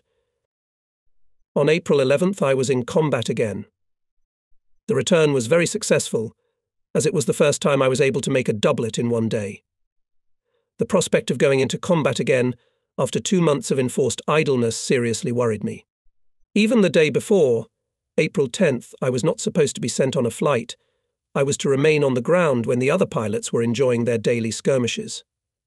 6 of our fighters escorted 7 bombers to Port Moresby and shot down 2 enemy bombers trying to sneak off the airfield. Another was probably shot down. Later that day, 3 on-duty Zeros took off from Leh Airfield and managed to intercept several enemy bombers over Salamaua. Our sortie on April 11th was more of a familiarization flight. Together with 8 other pilots who had just arrived at Leh, we took off, formed 3 wedges and flew to Port Moresby.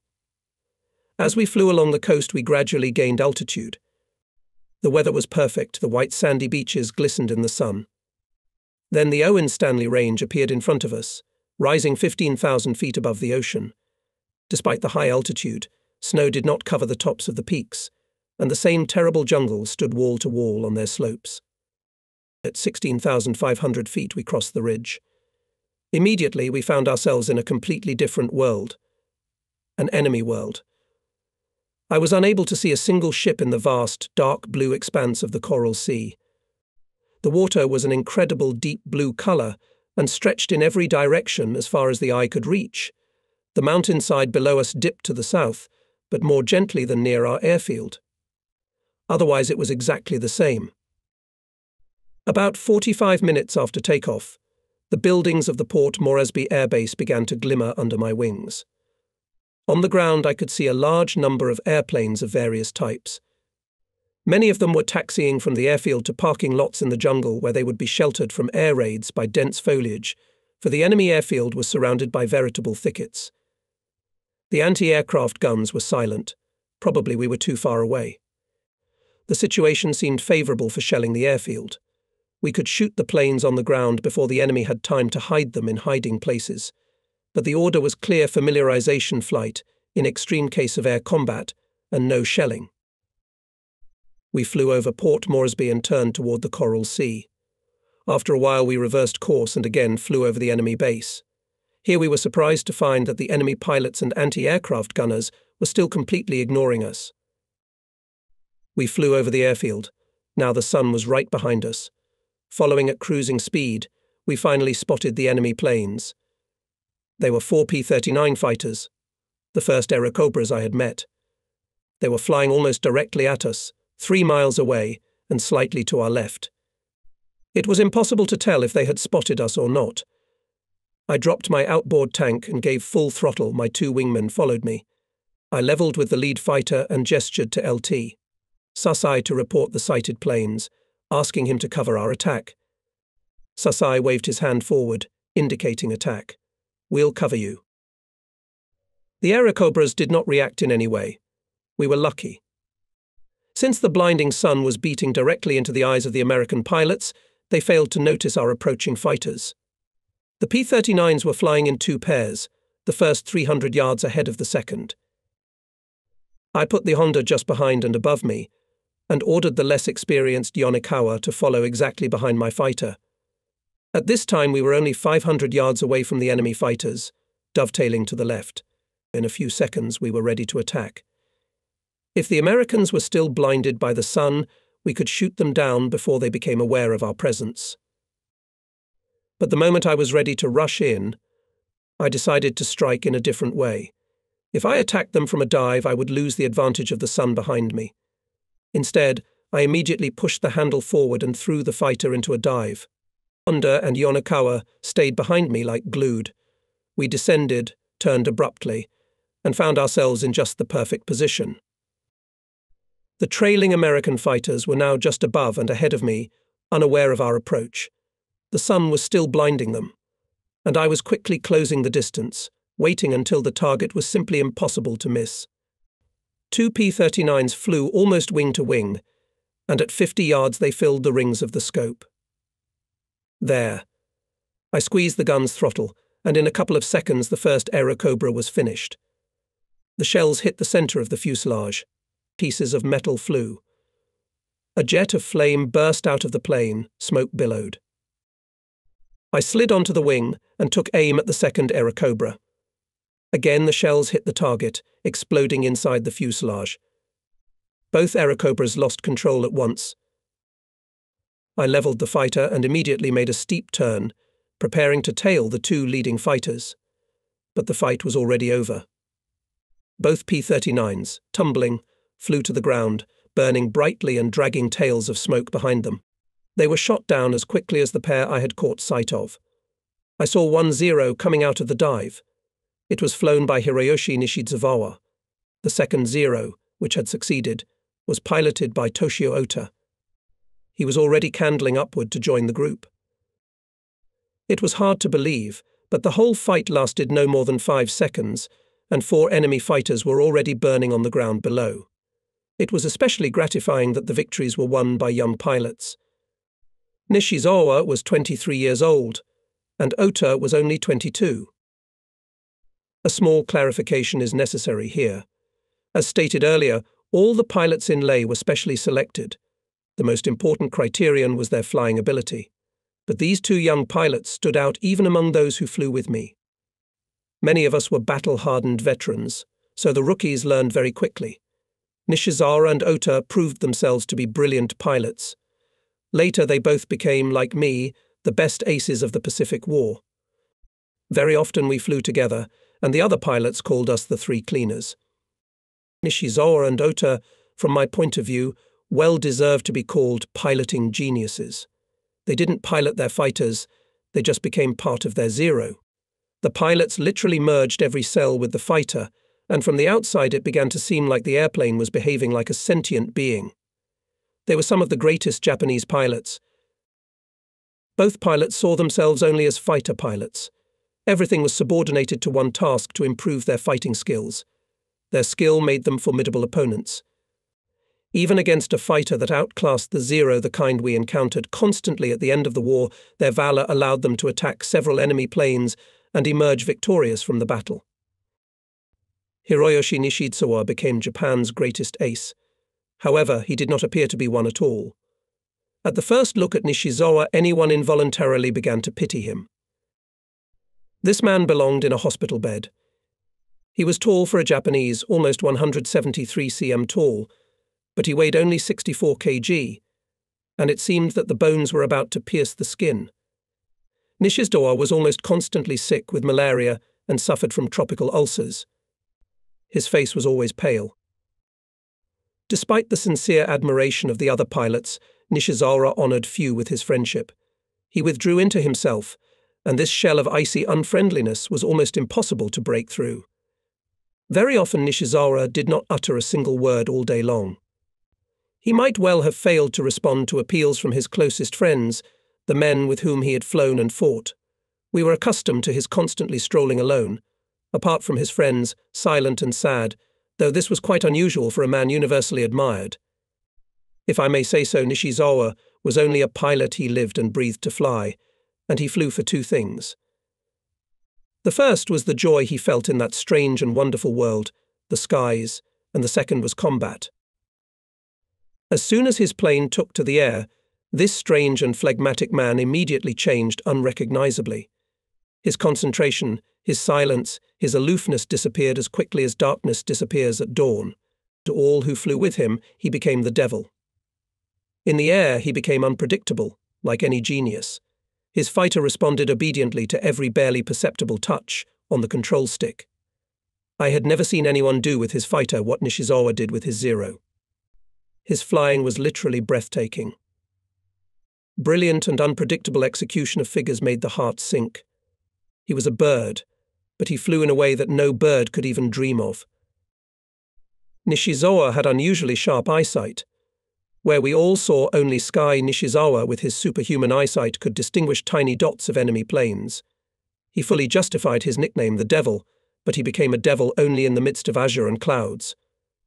This man was so gifted that all of us, even myself, recognized him as a flying genius. Toshio Ota was his direct opposite. A handsome youngster, Ota was friendly and outgoing.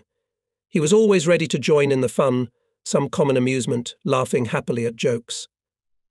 Ota instinctively sensed which of the pilots needed help, both in the sky and on the ground. He was taller and denser than me, but like Nishizawa, had no combat experience before arriving in Leh. Although Ota looked nothing like Nishizawa, his flying skills were also quickly recognized by all. Ota always flew as the wingman of the squadron commander, covering for him. Ota was in no way a model hero. He easily changed moods, then falling into sadness, then cheerful, very quickly get along with people. The aura of a hero did not match his smiling, boyish face. Such a guy was more likely to be found at home, somewhere in a nightclub, not at the god-forsaken Leh airfield. But his friendly relations with many pilots did not diminish the respect his flying skills inspired. Even a man as stern as Honda held him in high esteem, though Honda, like Yonekawa, feared the devil and shunned him. The Allies began to drive reinforcements and equipment into Port Moresby in an ever-increasing stream. Our High Command therefore demanded that we launch more frequent and stronger attacks against airfields, ground installations, and the port. On April 17th, I flew out for the first time to escort bombers to attack enemy installations. The bombers were covered by 13 Zeros, not 6 or 7 as usual. Our scouts reported that stronger Allied fighter opposition was expected than before. I was worried about my pilots.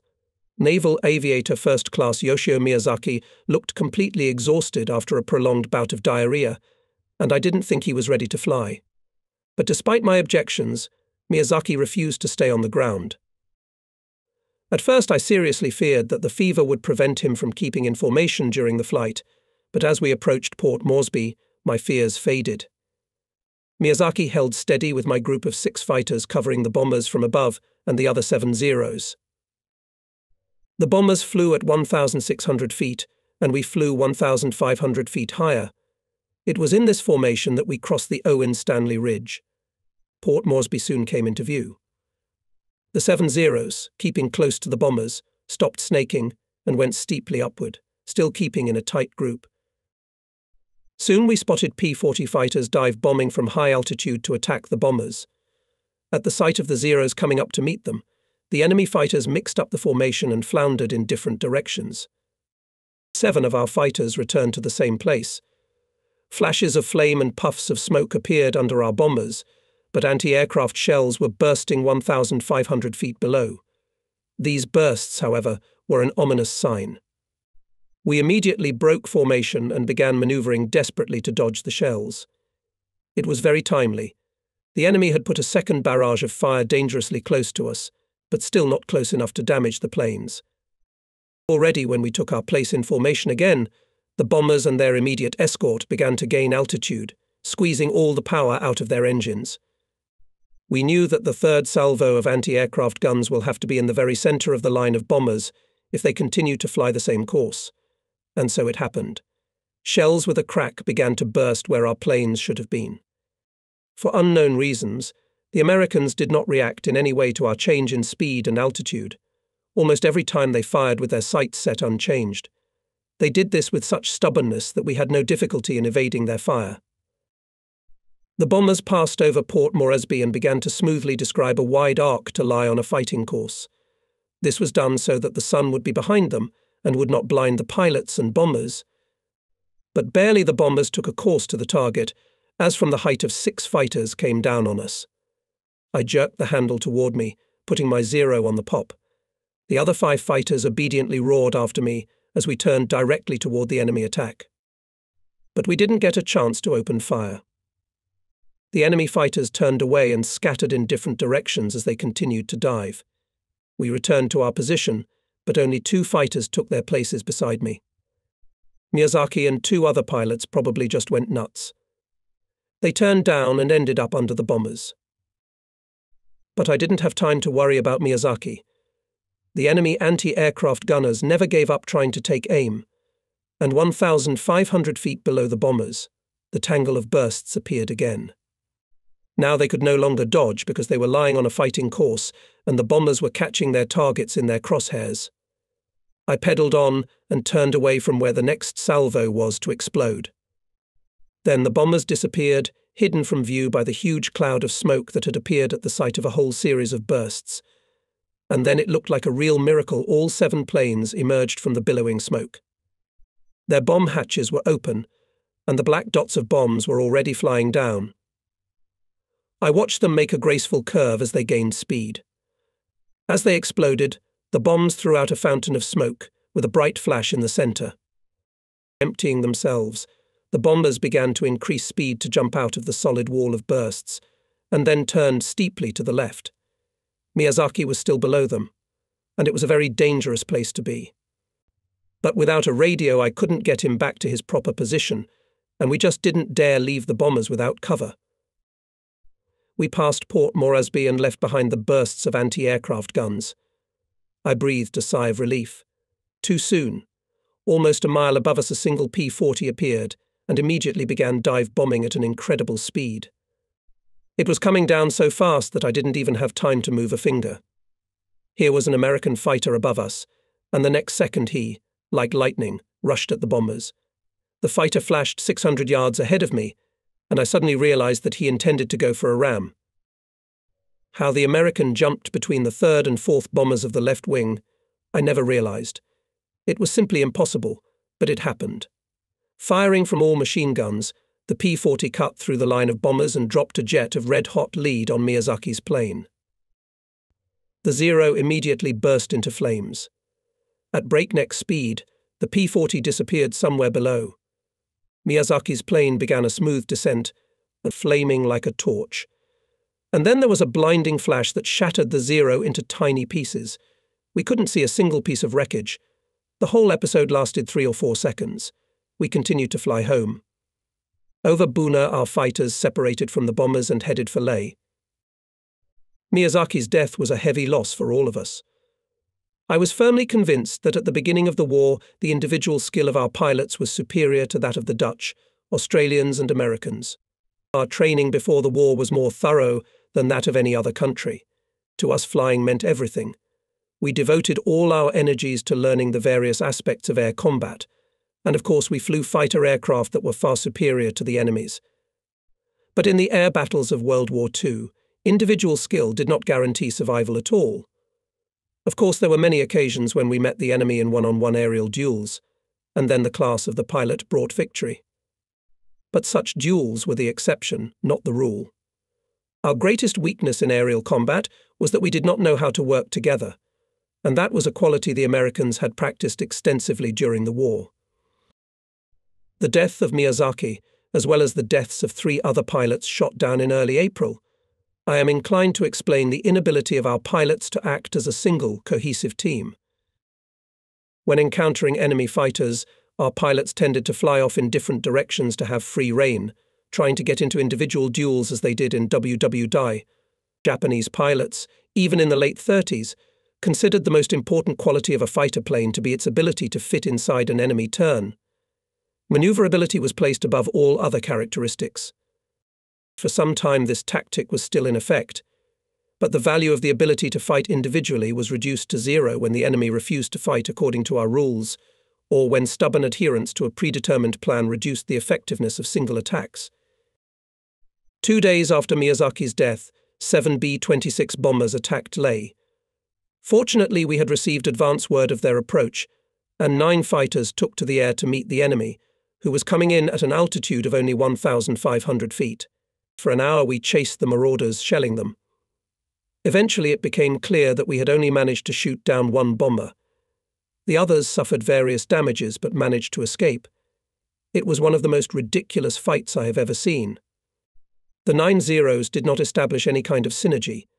Instead of attacking one or two bombers as a group and blowing the B-26s to pieces with concentrated fire, our pilots were running around like scolded men trying to act on their own. Several times fighters had to turn away in a hurry, stopping firing to avoid collision with another Zero or to avoid being shot at by their own comrade. It was a miracle we didn't ram or shoot each other. By the time we landed at Leh, I was just seething with anger. I jumped out of the cockpit of the Zero, shoved my mechanics aside, and ordered the hapless pilots to line up. For 15 minutes I scolded their stupidity, pointing out their mistakes, and emphasized that it was only by sheer luck that we all made it back to Leh alive today. From that day on, we held meetings every night, discussing how to improve our interactions. These meetings continued during a strange and totally unexpected pause in the air battles. On April 23rd, Nishizawa, Ota and I went on a reconnaissance flight to Karuk, a new enemy base just north of Port Moresby. We shelled and burned several carrier aircraft detected at the airfield. We were only ordered to reconnoitre, but the temptation was too great, especially after our abysmal performance in air combat. Upon our return, orders were received to send 15 planes there the next day to bombard the airfield. We found 6 B-26 bombers, 15 P-40 fighters, and 1 P-39 that appeared to be intending to leave the base. We destroyed 2 bombers and 6 P-40s. The P-39 was probably destroyed. After this one-sided battle was over, we flew on to Port Moresby and burned a PBY flying boat anchored there. My desire for concerted action was probably overdone, especially because we were flying in such a large group. However, I ended the day without shooting down a single aircraft.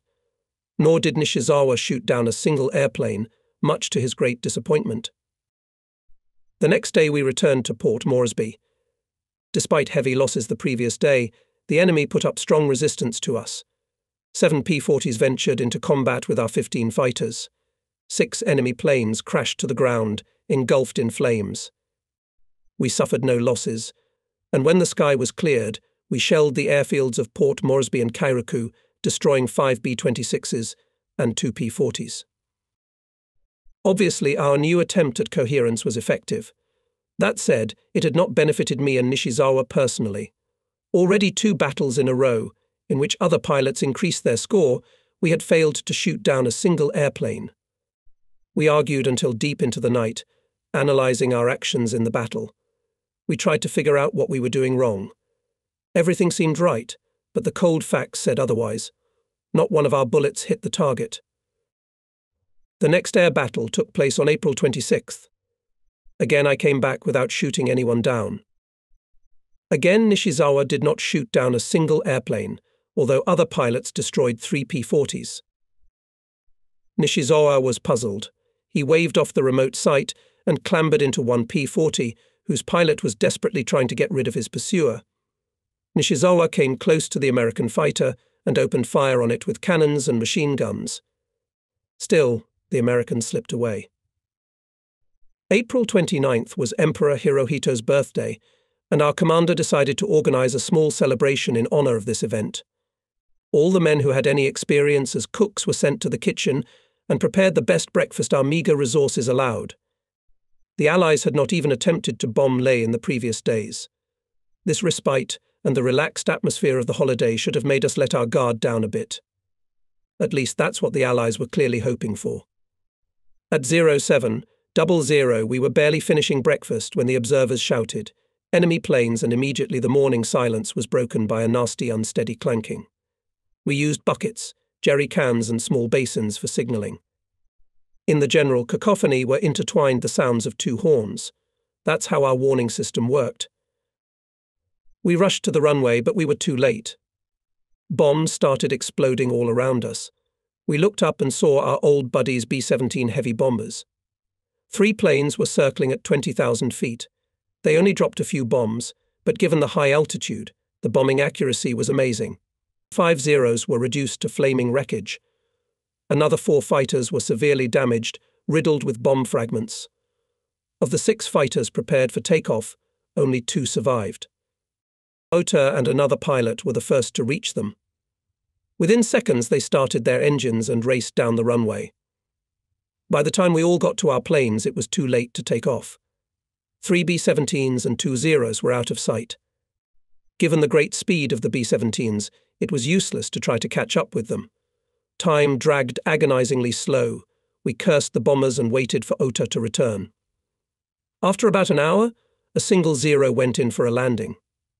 It was Endo's. We attacked them while they were gaining altitude and tried to make it work as best we could. Ota had damaged one bomber and was still firing at it when I ran out of ammunition. So I flew home. Another hour passed, but Ota still hadn't returned. We were already starting to worry. Ota was a friend to almost every one of us. A brilliant pilot, he dared to single-handedly attack 2 heavily armed B-17s. Endo was nearly tearing his hair out and calling himself a fool for risking leaving Ota alone. After another 15 minutes had passed, Captain First Rank Sato poked his head out of the command center and shouted cheerfully to us, "Hey, he's all right. Ota just radioed in from Salamaua. He definitely shot down one B-17, but went down because he ran out of fuel. He'll be back soon." Wonderful news. However, we still had unfinished business. 6 pilots, including Nishizawa and myself, had been selected to return the Emperor's birthday greetings to Port Moresby. We would have felt more confident if we had 16 Zeros. However, our 6 Zeros remained the only serviceable aircraft. The enemy must have been expecting retaliation for his daring attack on Lae. Anticipating a barrage of fire from waiting anti-aircraft guns, we crossed the ridge at 16,000 feet. But instead of flying toward Port Moresby at high altitude, we dived as soon as we passed the mountains. Then we gained altitude sharply and dived straight for the enemy base. It worked perfectly. All the enemy's calculations went to hell. No one expected such tactics from us. In a wide arc we passed over the airfield, keeping above the ground. Dozens of mechanics and technicians crowded around the bombers and fighters, preparing them for takeoff. This meant that the planes were fully fueled and armed, just the perfect situation for a surprise bombardment. It was impossible to miss such targets, and we generously poured bullets and shells onto the runway. I saw the people on the ground staring at us in amazement, hardly believing their own eyes. 6 Zeros that appeared out of nowhere. We made our first run without interference. Not a single gun fired on us. After sweeping the runway along its entire length, we turned around abruptly and went straight to the second approach. A nice picture was unfolding before us. 3 fighters and a bomber were blazing brightly. This time we shelled another row of airplanes. Long lines of cannon and machine gun fire rained down on the enemy planes. We damaged 4 bombers and fighters, although this time none of them caught fire.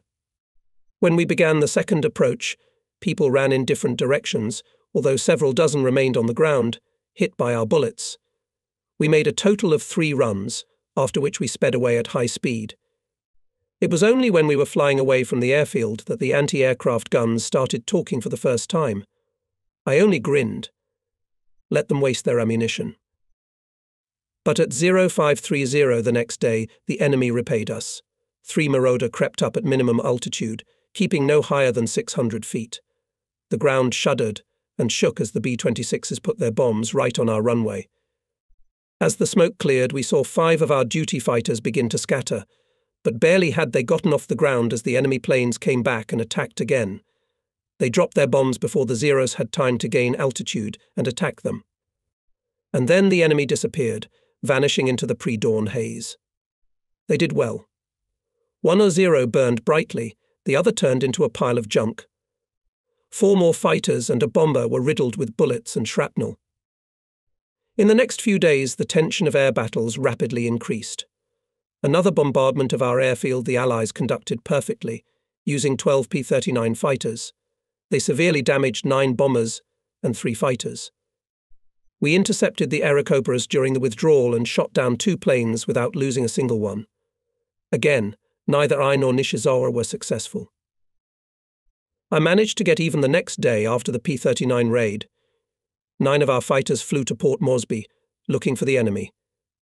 And we found him. 9 enemy fighters, P-39s and P-40s, were waiting for us over their airfield. They wanted to fight. As soon as we noticed the enemy planes, they stopped circling and rushed straight at us.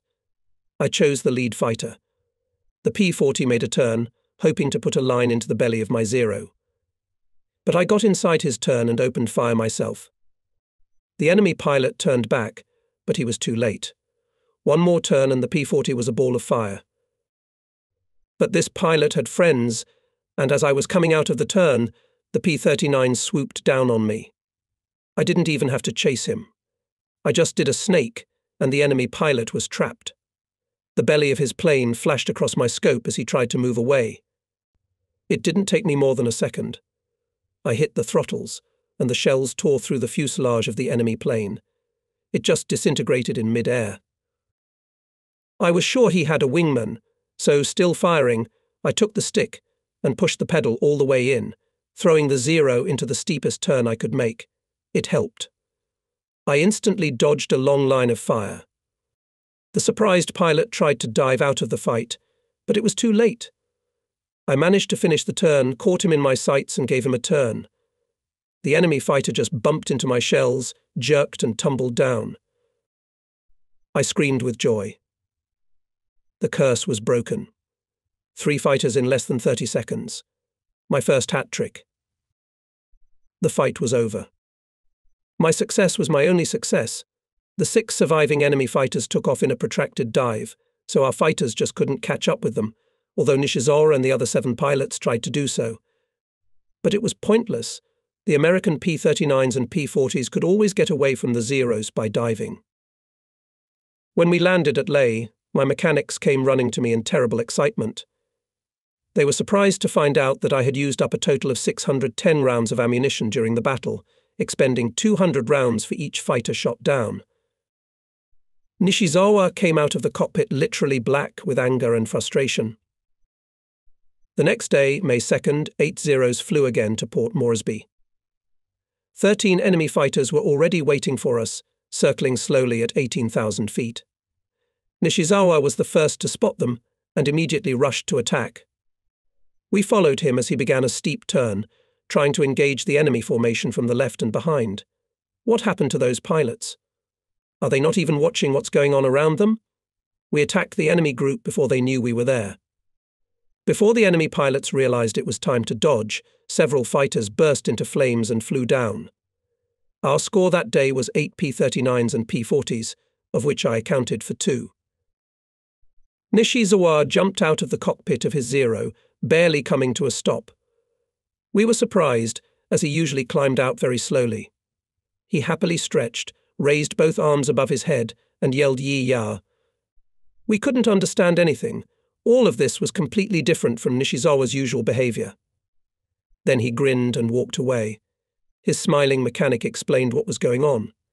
He stood next to the fighter jet and showed us 3 fingers. Nishizawa was back in fighting form. On May 7th, after a few days of rest in Rabaul, I went on a flight that could be called a perfect hunt. 4 Zeros were ordered to reconnoitre Port Moresby, and the pilots, when they saw who would be their wingmen, squealed with joy. We were the best aces in the regiment. I had 22 airplanes, Nishizawa had 13, Ota had 11, and Takatsuka was a little behind with his 9 victories. Our best aces. It was the right time to take on the enemy. We knew that in case of danger, each of us would have our comrades back, and surely the enemy pilots have no idea who's about to fly into their hornet's nest. We hoped we'd meet resistance today. And we did. As we circled over Port Moresby, Nishizawa suddenly shook his wings and pointed to 10 fighters that were flying in a long column from the sea, keeping 2,000 feet above our group. Nishizawa and Ota formed a wedge of 2 airplanes, while Takatsuka and I stayed behind and just below. 4 P-40s separated from the enemy formation and flew toward us. All 4 Zeros raised their noses and went up almost vertically, instead of turning away and flying in different directions as the enemy pilots expected. The first P-40 made a tight loop, trying to escape the trap. Its belly flashed in front of me, and I fired. The shells hit the target and cut off the wing. I continued the climb and executed an Immelmann, then saw each Zero also shoot its P-40. All of them exploded. The remaining 6 fighters rushed at us. We spread out left and right, and then did a tight loop, ending up above the enemy. It worked. 3 more P-40s exploded and burned up. After that, 3 enemy fighters immediately lowered their noses and dive-bombed away from us. On May 8th and 9, during raids to Port Moresby, I destroyed 2 more enemy fighters, a P-39 and a P-40.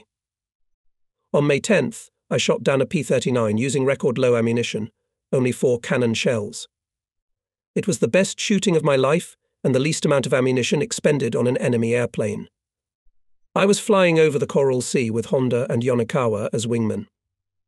After 15 minutes of patrolling, we spotted a single Airacobra flying slowly at 3,000 feet above our fighters. The pilot didn't seem to see anyone or anything. He continued to fly in a straight line as we began to creep up from below from behind.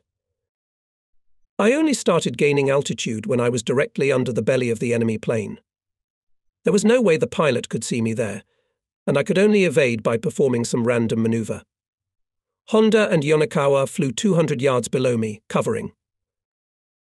Incredibly, however, the P-39 allowed me to calmly approach. The pilot didn't even realize I existed. I continued my approach until I was less than 20 yards below the enemy fighter, and he still didn't see me. The opportunity was too good to pass up. I took a few pictures with my Leica camera. The speedometer hand was oscillating at 130 knots, and I memorized that number as the P-39's cruising speed. The amazing joint flight of my Zero and the carefree P-39 continued. Honda and Yonekawa were ready to intercept the Airacobra if its pilot spotted me and tried to dive. I continued to climb slowly until I was just to the right of the enemy plane. I could see the enemy pilot quite clearly and had no way of knowing why he was not surveying the sky. He was a large man wearing a white cap. I watched him carefully for a few seconds and then went right under his fighter. I took careful aim and then touched the throttle a little. There was a loud sneeze and 2 shells came out of each gun. I saw 2 explosions at the base of the right wing of the P-39 and 2 more in the center of the fuselage. The P-39 had broken in half. The 2 halves of the fuselage first flew apart and then broke into small pieces. The pilot was unable to jump out. The few weeks I spent in Leh taught me to respect the luxury of sleep. During the day we were either in flight or on duty at the airfield in readiness. And at night we wanted only one thing: sleep. However, the enemy looked at all this quite differently. And with the onset of darkness invariably appeared his bombers, which dropped a series of bombs on the airfield and showered the ground with multicolored streams of tracer bullets as they flew over us at low altitude. We could eat whatever we wanted, live in huts, fly from the crappiest airfield, but we couldn't do without sleep. So the Americans and Australians did everything they could to prevent us from sleeping at night. The enemy became so intrusive that we often had to leave our barracks at night. The pilots would go to the runway after dark and go to sleep in the funnels. The well-known theory that a shell never hits the same place twice was reinforced by a passionate desire to sleep. I did not think about what the theory of probability says, but I remembered that during the night raids of enemy planes in Leh 6 of our pilots were killed. Constant air raids, daily sorties, terrible living conditions exhausted people. They became irritable. Nevertheless, the exemplary behavior of our officers helped to avoid serious quarrels between pilots. I consider this a special achievement of our isolated garrison. The airbase commander, Captain First Rank Masahisa Saito, was a true samurai who was surrounded by an aura of calm and dignity. This was in stark contrast to the arrogant and feisty army officers surrounding General Tojo in Tokyo. Calm but commanding, Saito was constantly concerned for his subordinates. He was careful to make sure everyone took shelter when enemy bombers attacked Leh. Although at times some of us would loiter, we always saw Captain First Rank Saito waiting, even though bombs might already be tearing around, for the last pilot to dive into a gap. He himself would walk leisurely from his room or command post to the trenches, looking up into the sky and scrutinizing the airfield for stragglers. Only then would he himself descend to the shelter. Needless to say, such actions caused involuntary respect of subordinates. It seems incredible, but this brave officer finished the war without receiving a single wound. But my most memorable experience during my military service was meeting Lieutenant Zunichi Sasai, my immediate commander. He commanded probably the strongest Japanese fighter squadron. Under Sasai's command served 4 of Japan's best aces: Nishizora, Ota, Takatsuka, and myself. It would not be an exaggeration to say that any man who flew with Sasai would have given his life without the slightest hesitation if it was necessary to protect the young lieutenant. I have already told you how his personal assistance helped me to endure the grueling journey from Bali to Rabaul. At the time, I wondered more than once if I was seeing things. Or is it a hallucination? After all, it is inconceivable, unthinkable that a squadron commander would stoop to acting as a nurse to a sick pilot. However, Sasai did just that. He was 27 years old and still unmarried. Sasai kept a portrait of the legendary Japanese hero Yoshitsune in his room. The lieutenant did not abide by the requirements of the medieval caste system and paid no more attention to his appearance than the other pilots.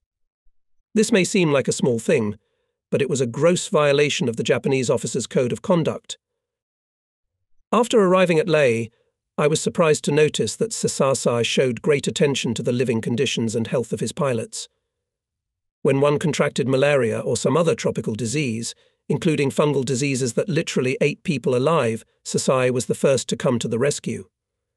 He cared for the pilot, tried to make him comfortable, and made a terrible fuss, demanding careful care from the hospital orderlies.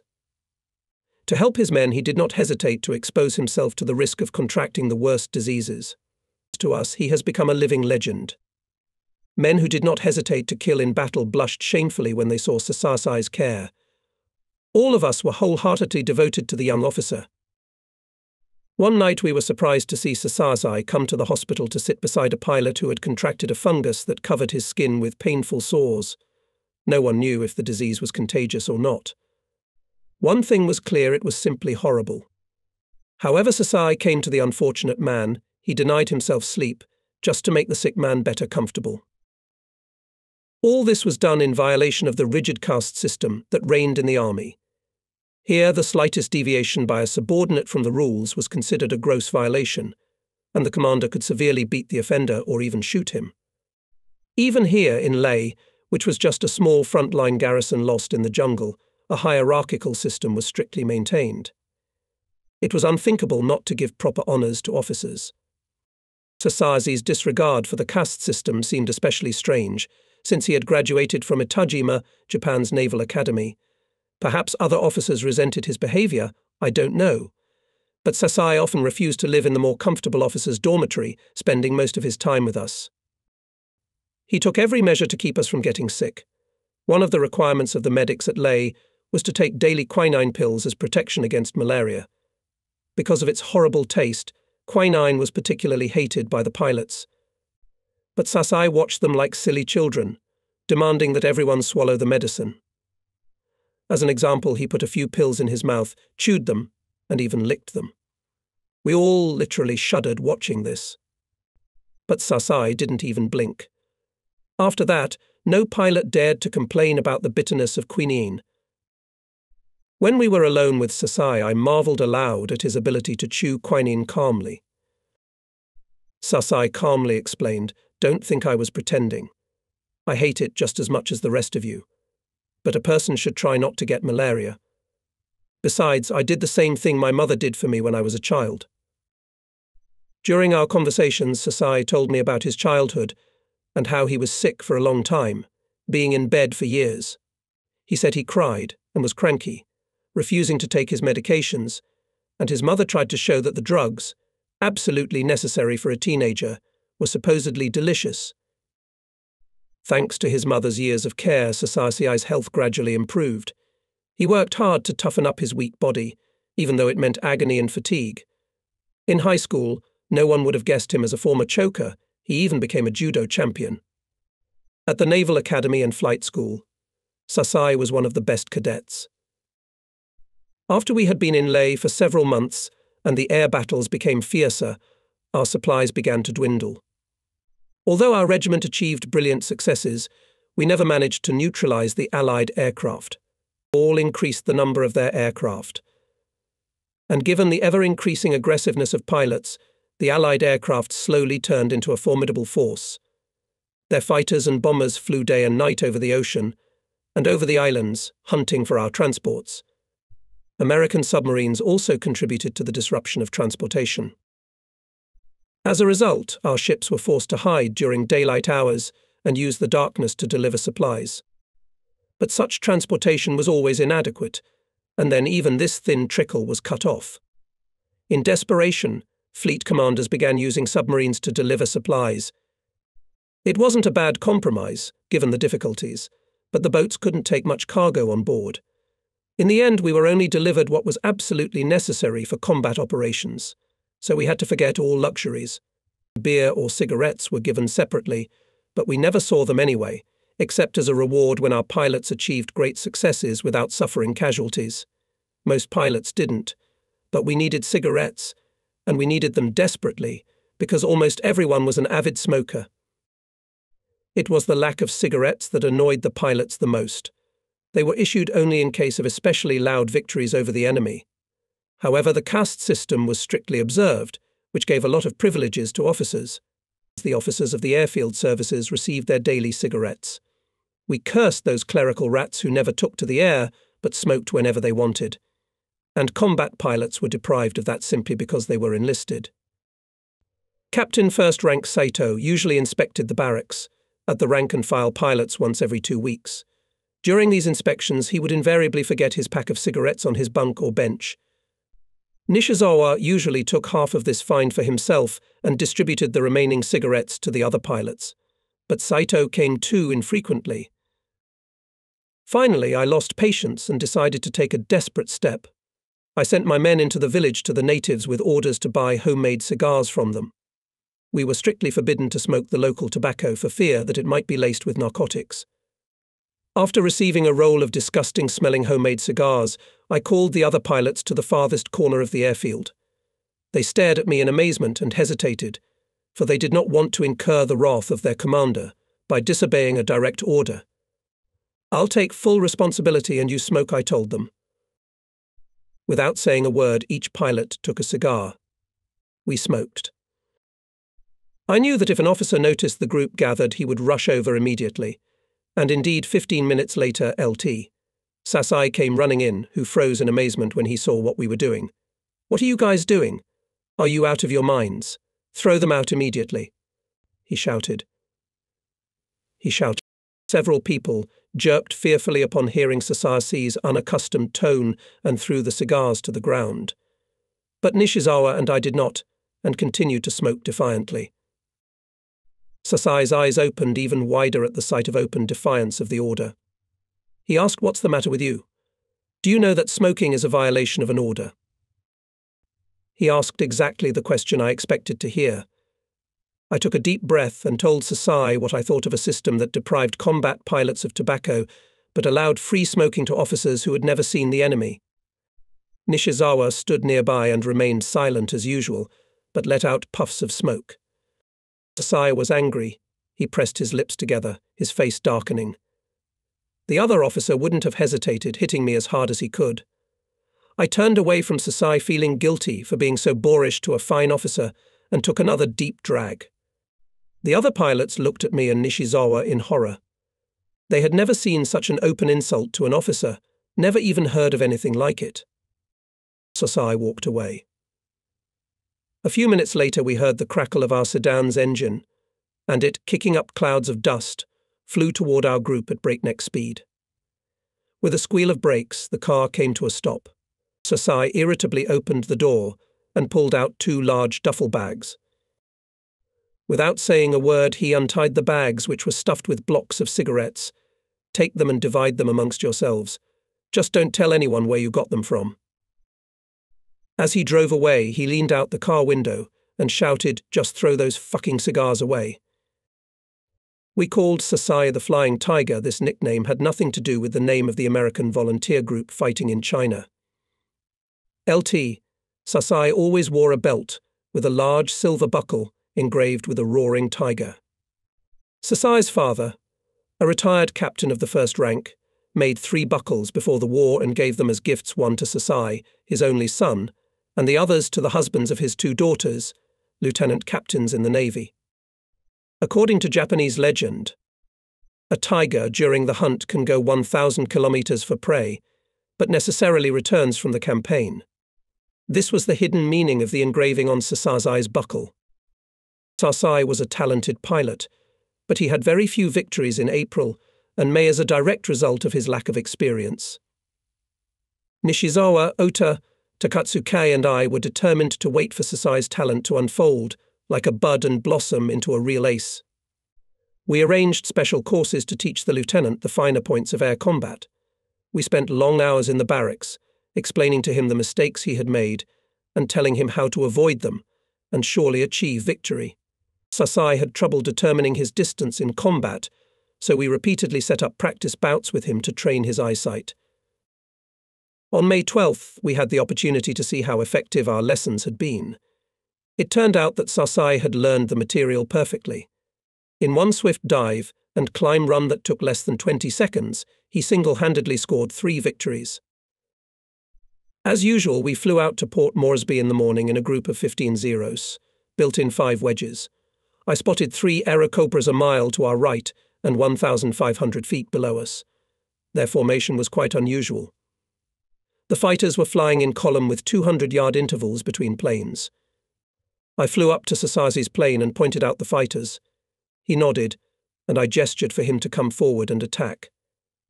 Then he waved his hand and smiled. We continued to fly on, and he turned steeply to the right and threw the plane into a dive. He shot up the lead Aerocobra on the first approach. His Zero rained down on the unsuspecting enemy from above from behind. Sasai turned right, got close and opened fire with his cannons. His aim was excellent. The Aerocobra burst into flames and shattered into pieces right in the air. Sasai stopped diving and candled upward. Once 1,500 feet above the Americans, he performed a flip and attacked the second fighter. It sounds incredible, but the P-39 pilot continued to fly the same course. Sasai spun out of his favorable position, swerved slightly to the right to lie on the same course, and ripped the P-39 from tail to nose with a burst. The fighter jerked and went into a chaotic corkscrew, crashing into the ground. The pilot did not jump out. He was probably killed by the cannon burst. Sasai continued the attack in the same manner as before. He gained altitude and flipped to prepare for a third attack, but catching the last enemy pilot was not so easy. As soon as Sasai began to turn to the right, the nose of the Cobra jerked up, and the pilot tried to perform a loop, but it was too late. The American fighter was just starting to go up when Sasai put a burst of shells into its fuselage and left wing. The American plane could not withstand such a thing, as it was already experiencing overloads while doing a loop. The left wing flew off, and the Aerocobra fell into a flat corkscrew. The pilot was trapped. I was just amazed. Nishizawa grinned broadly as we got back into formation. Sasai had become an ace, achieving a hat trick in this battle. We were crossing the Owen Stanley Ridge, with Sasai's fighters well ahead of us, when a single Aerocobra jumped out of the clouds and swooped down on his group. Never before had I regretted so much the lack of radios on our airplanes as I did at that moment. It was impossible to warn Sasai. Although my fighter could reach 300 mph with the afterburner on, I would not have had time to push the P-39 away. Fortunately for Sasai, the enemy pilot did not dare to attack from above. Instead, he decided to act in the manner of a submarine and strike from below and behind to strafe our planes while gaining altitude. I was 800 yards away when the P-39 went up to attack Sasai from below. In desperation, I squeezed the gun cocking, hoping that the shots would warn Sasai or scare the enemy pilot and cause him to abort the attack. The P-39 didn't flinch, but Sasai noticed the warning. Together with his wingman, he immediately went upward, describing a dead loop. That was enough for the enemy pilot. With 3 O's in front of him and as many more catching up behind him, he realized he might be trapped. The P-39 began to turn around with an altitude gain, ready to go into a dive immediately. But now the initiative was on my side. With a U-turn, I threw the Zero into a dive, ready to catch the Aerocobra as soon as it completed the turn and headed for the ground. But the pilot noticed me, went into a steep left turn, and began to dive. The high mountains blocked his path, and although he tried to get away from me, he was still forced to go up. This pilot's action was not bad. He glided down along the mountain slope, turned and lay down on the wing, dodging rocks, although I was hanging on his tail. But every time he turned, I was inside his turn and shortened the distance between the two airplanes. Every time the American thought he could slip away by turning left or right, he ran into my wingman Zero. Great guys. We caught the Aerocobra and it was forced to fight. And the enemy made up his mind. More than once he made a sharp turn to go around the mountain, opening fire in the process. But each time in doing so I gained some more distance and finally came within firing distance. From a distance of 150 yards I began to give short bursts until I got close to 50 yards. But then the P-39 shrouded itself in black smoke and dived into the jungle. Sasai felt ashamed the whole way back. My mechanics were looking at the bullet holes in the wings of my fighter when the lieutenant came over to apologize. He looked at the pierced wings and said nothing.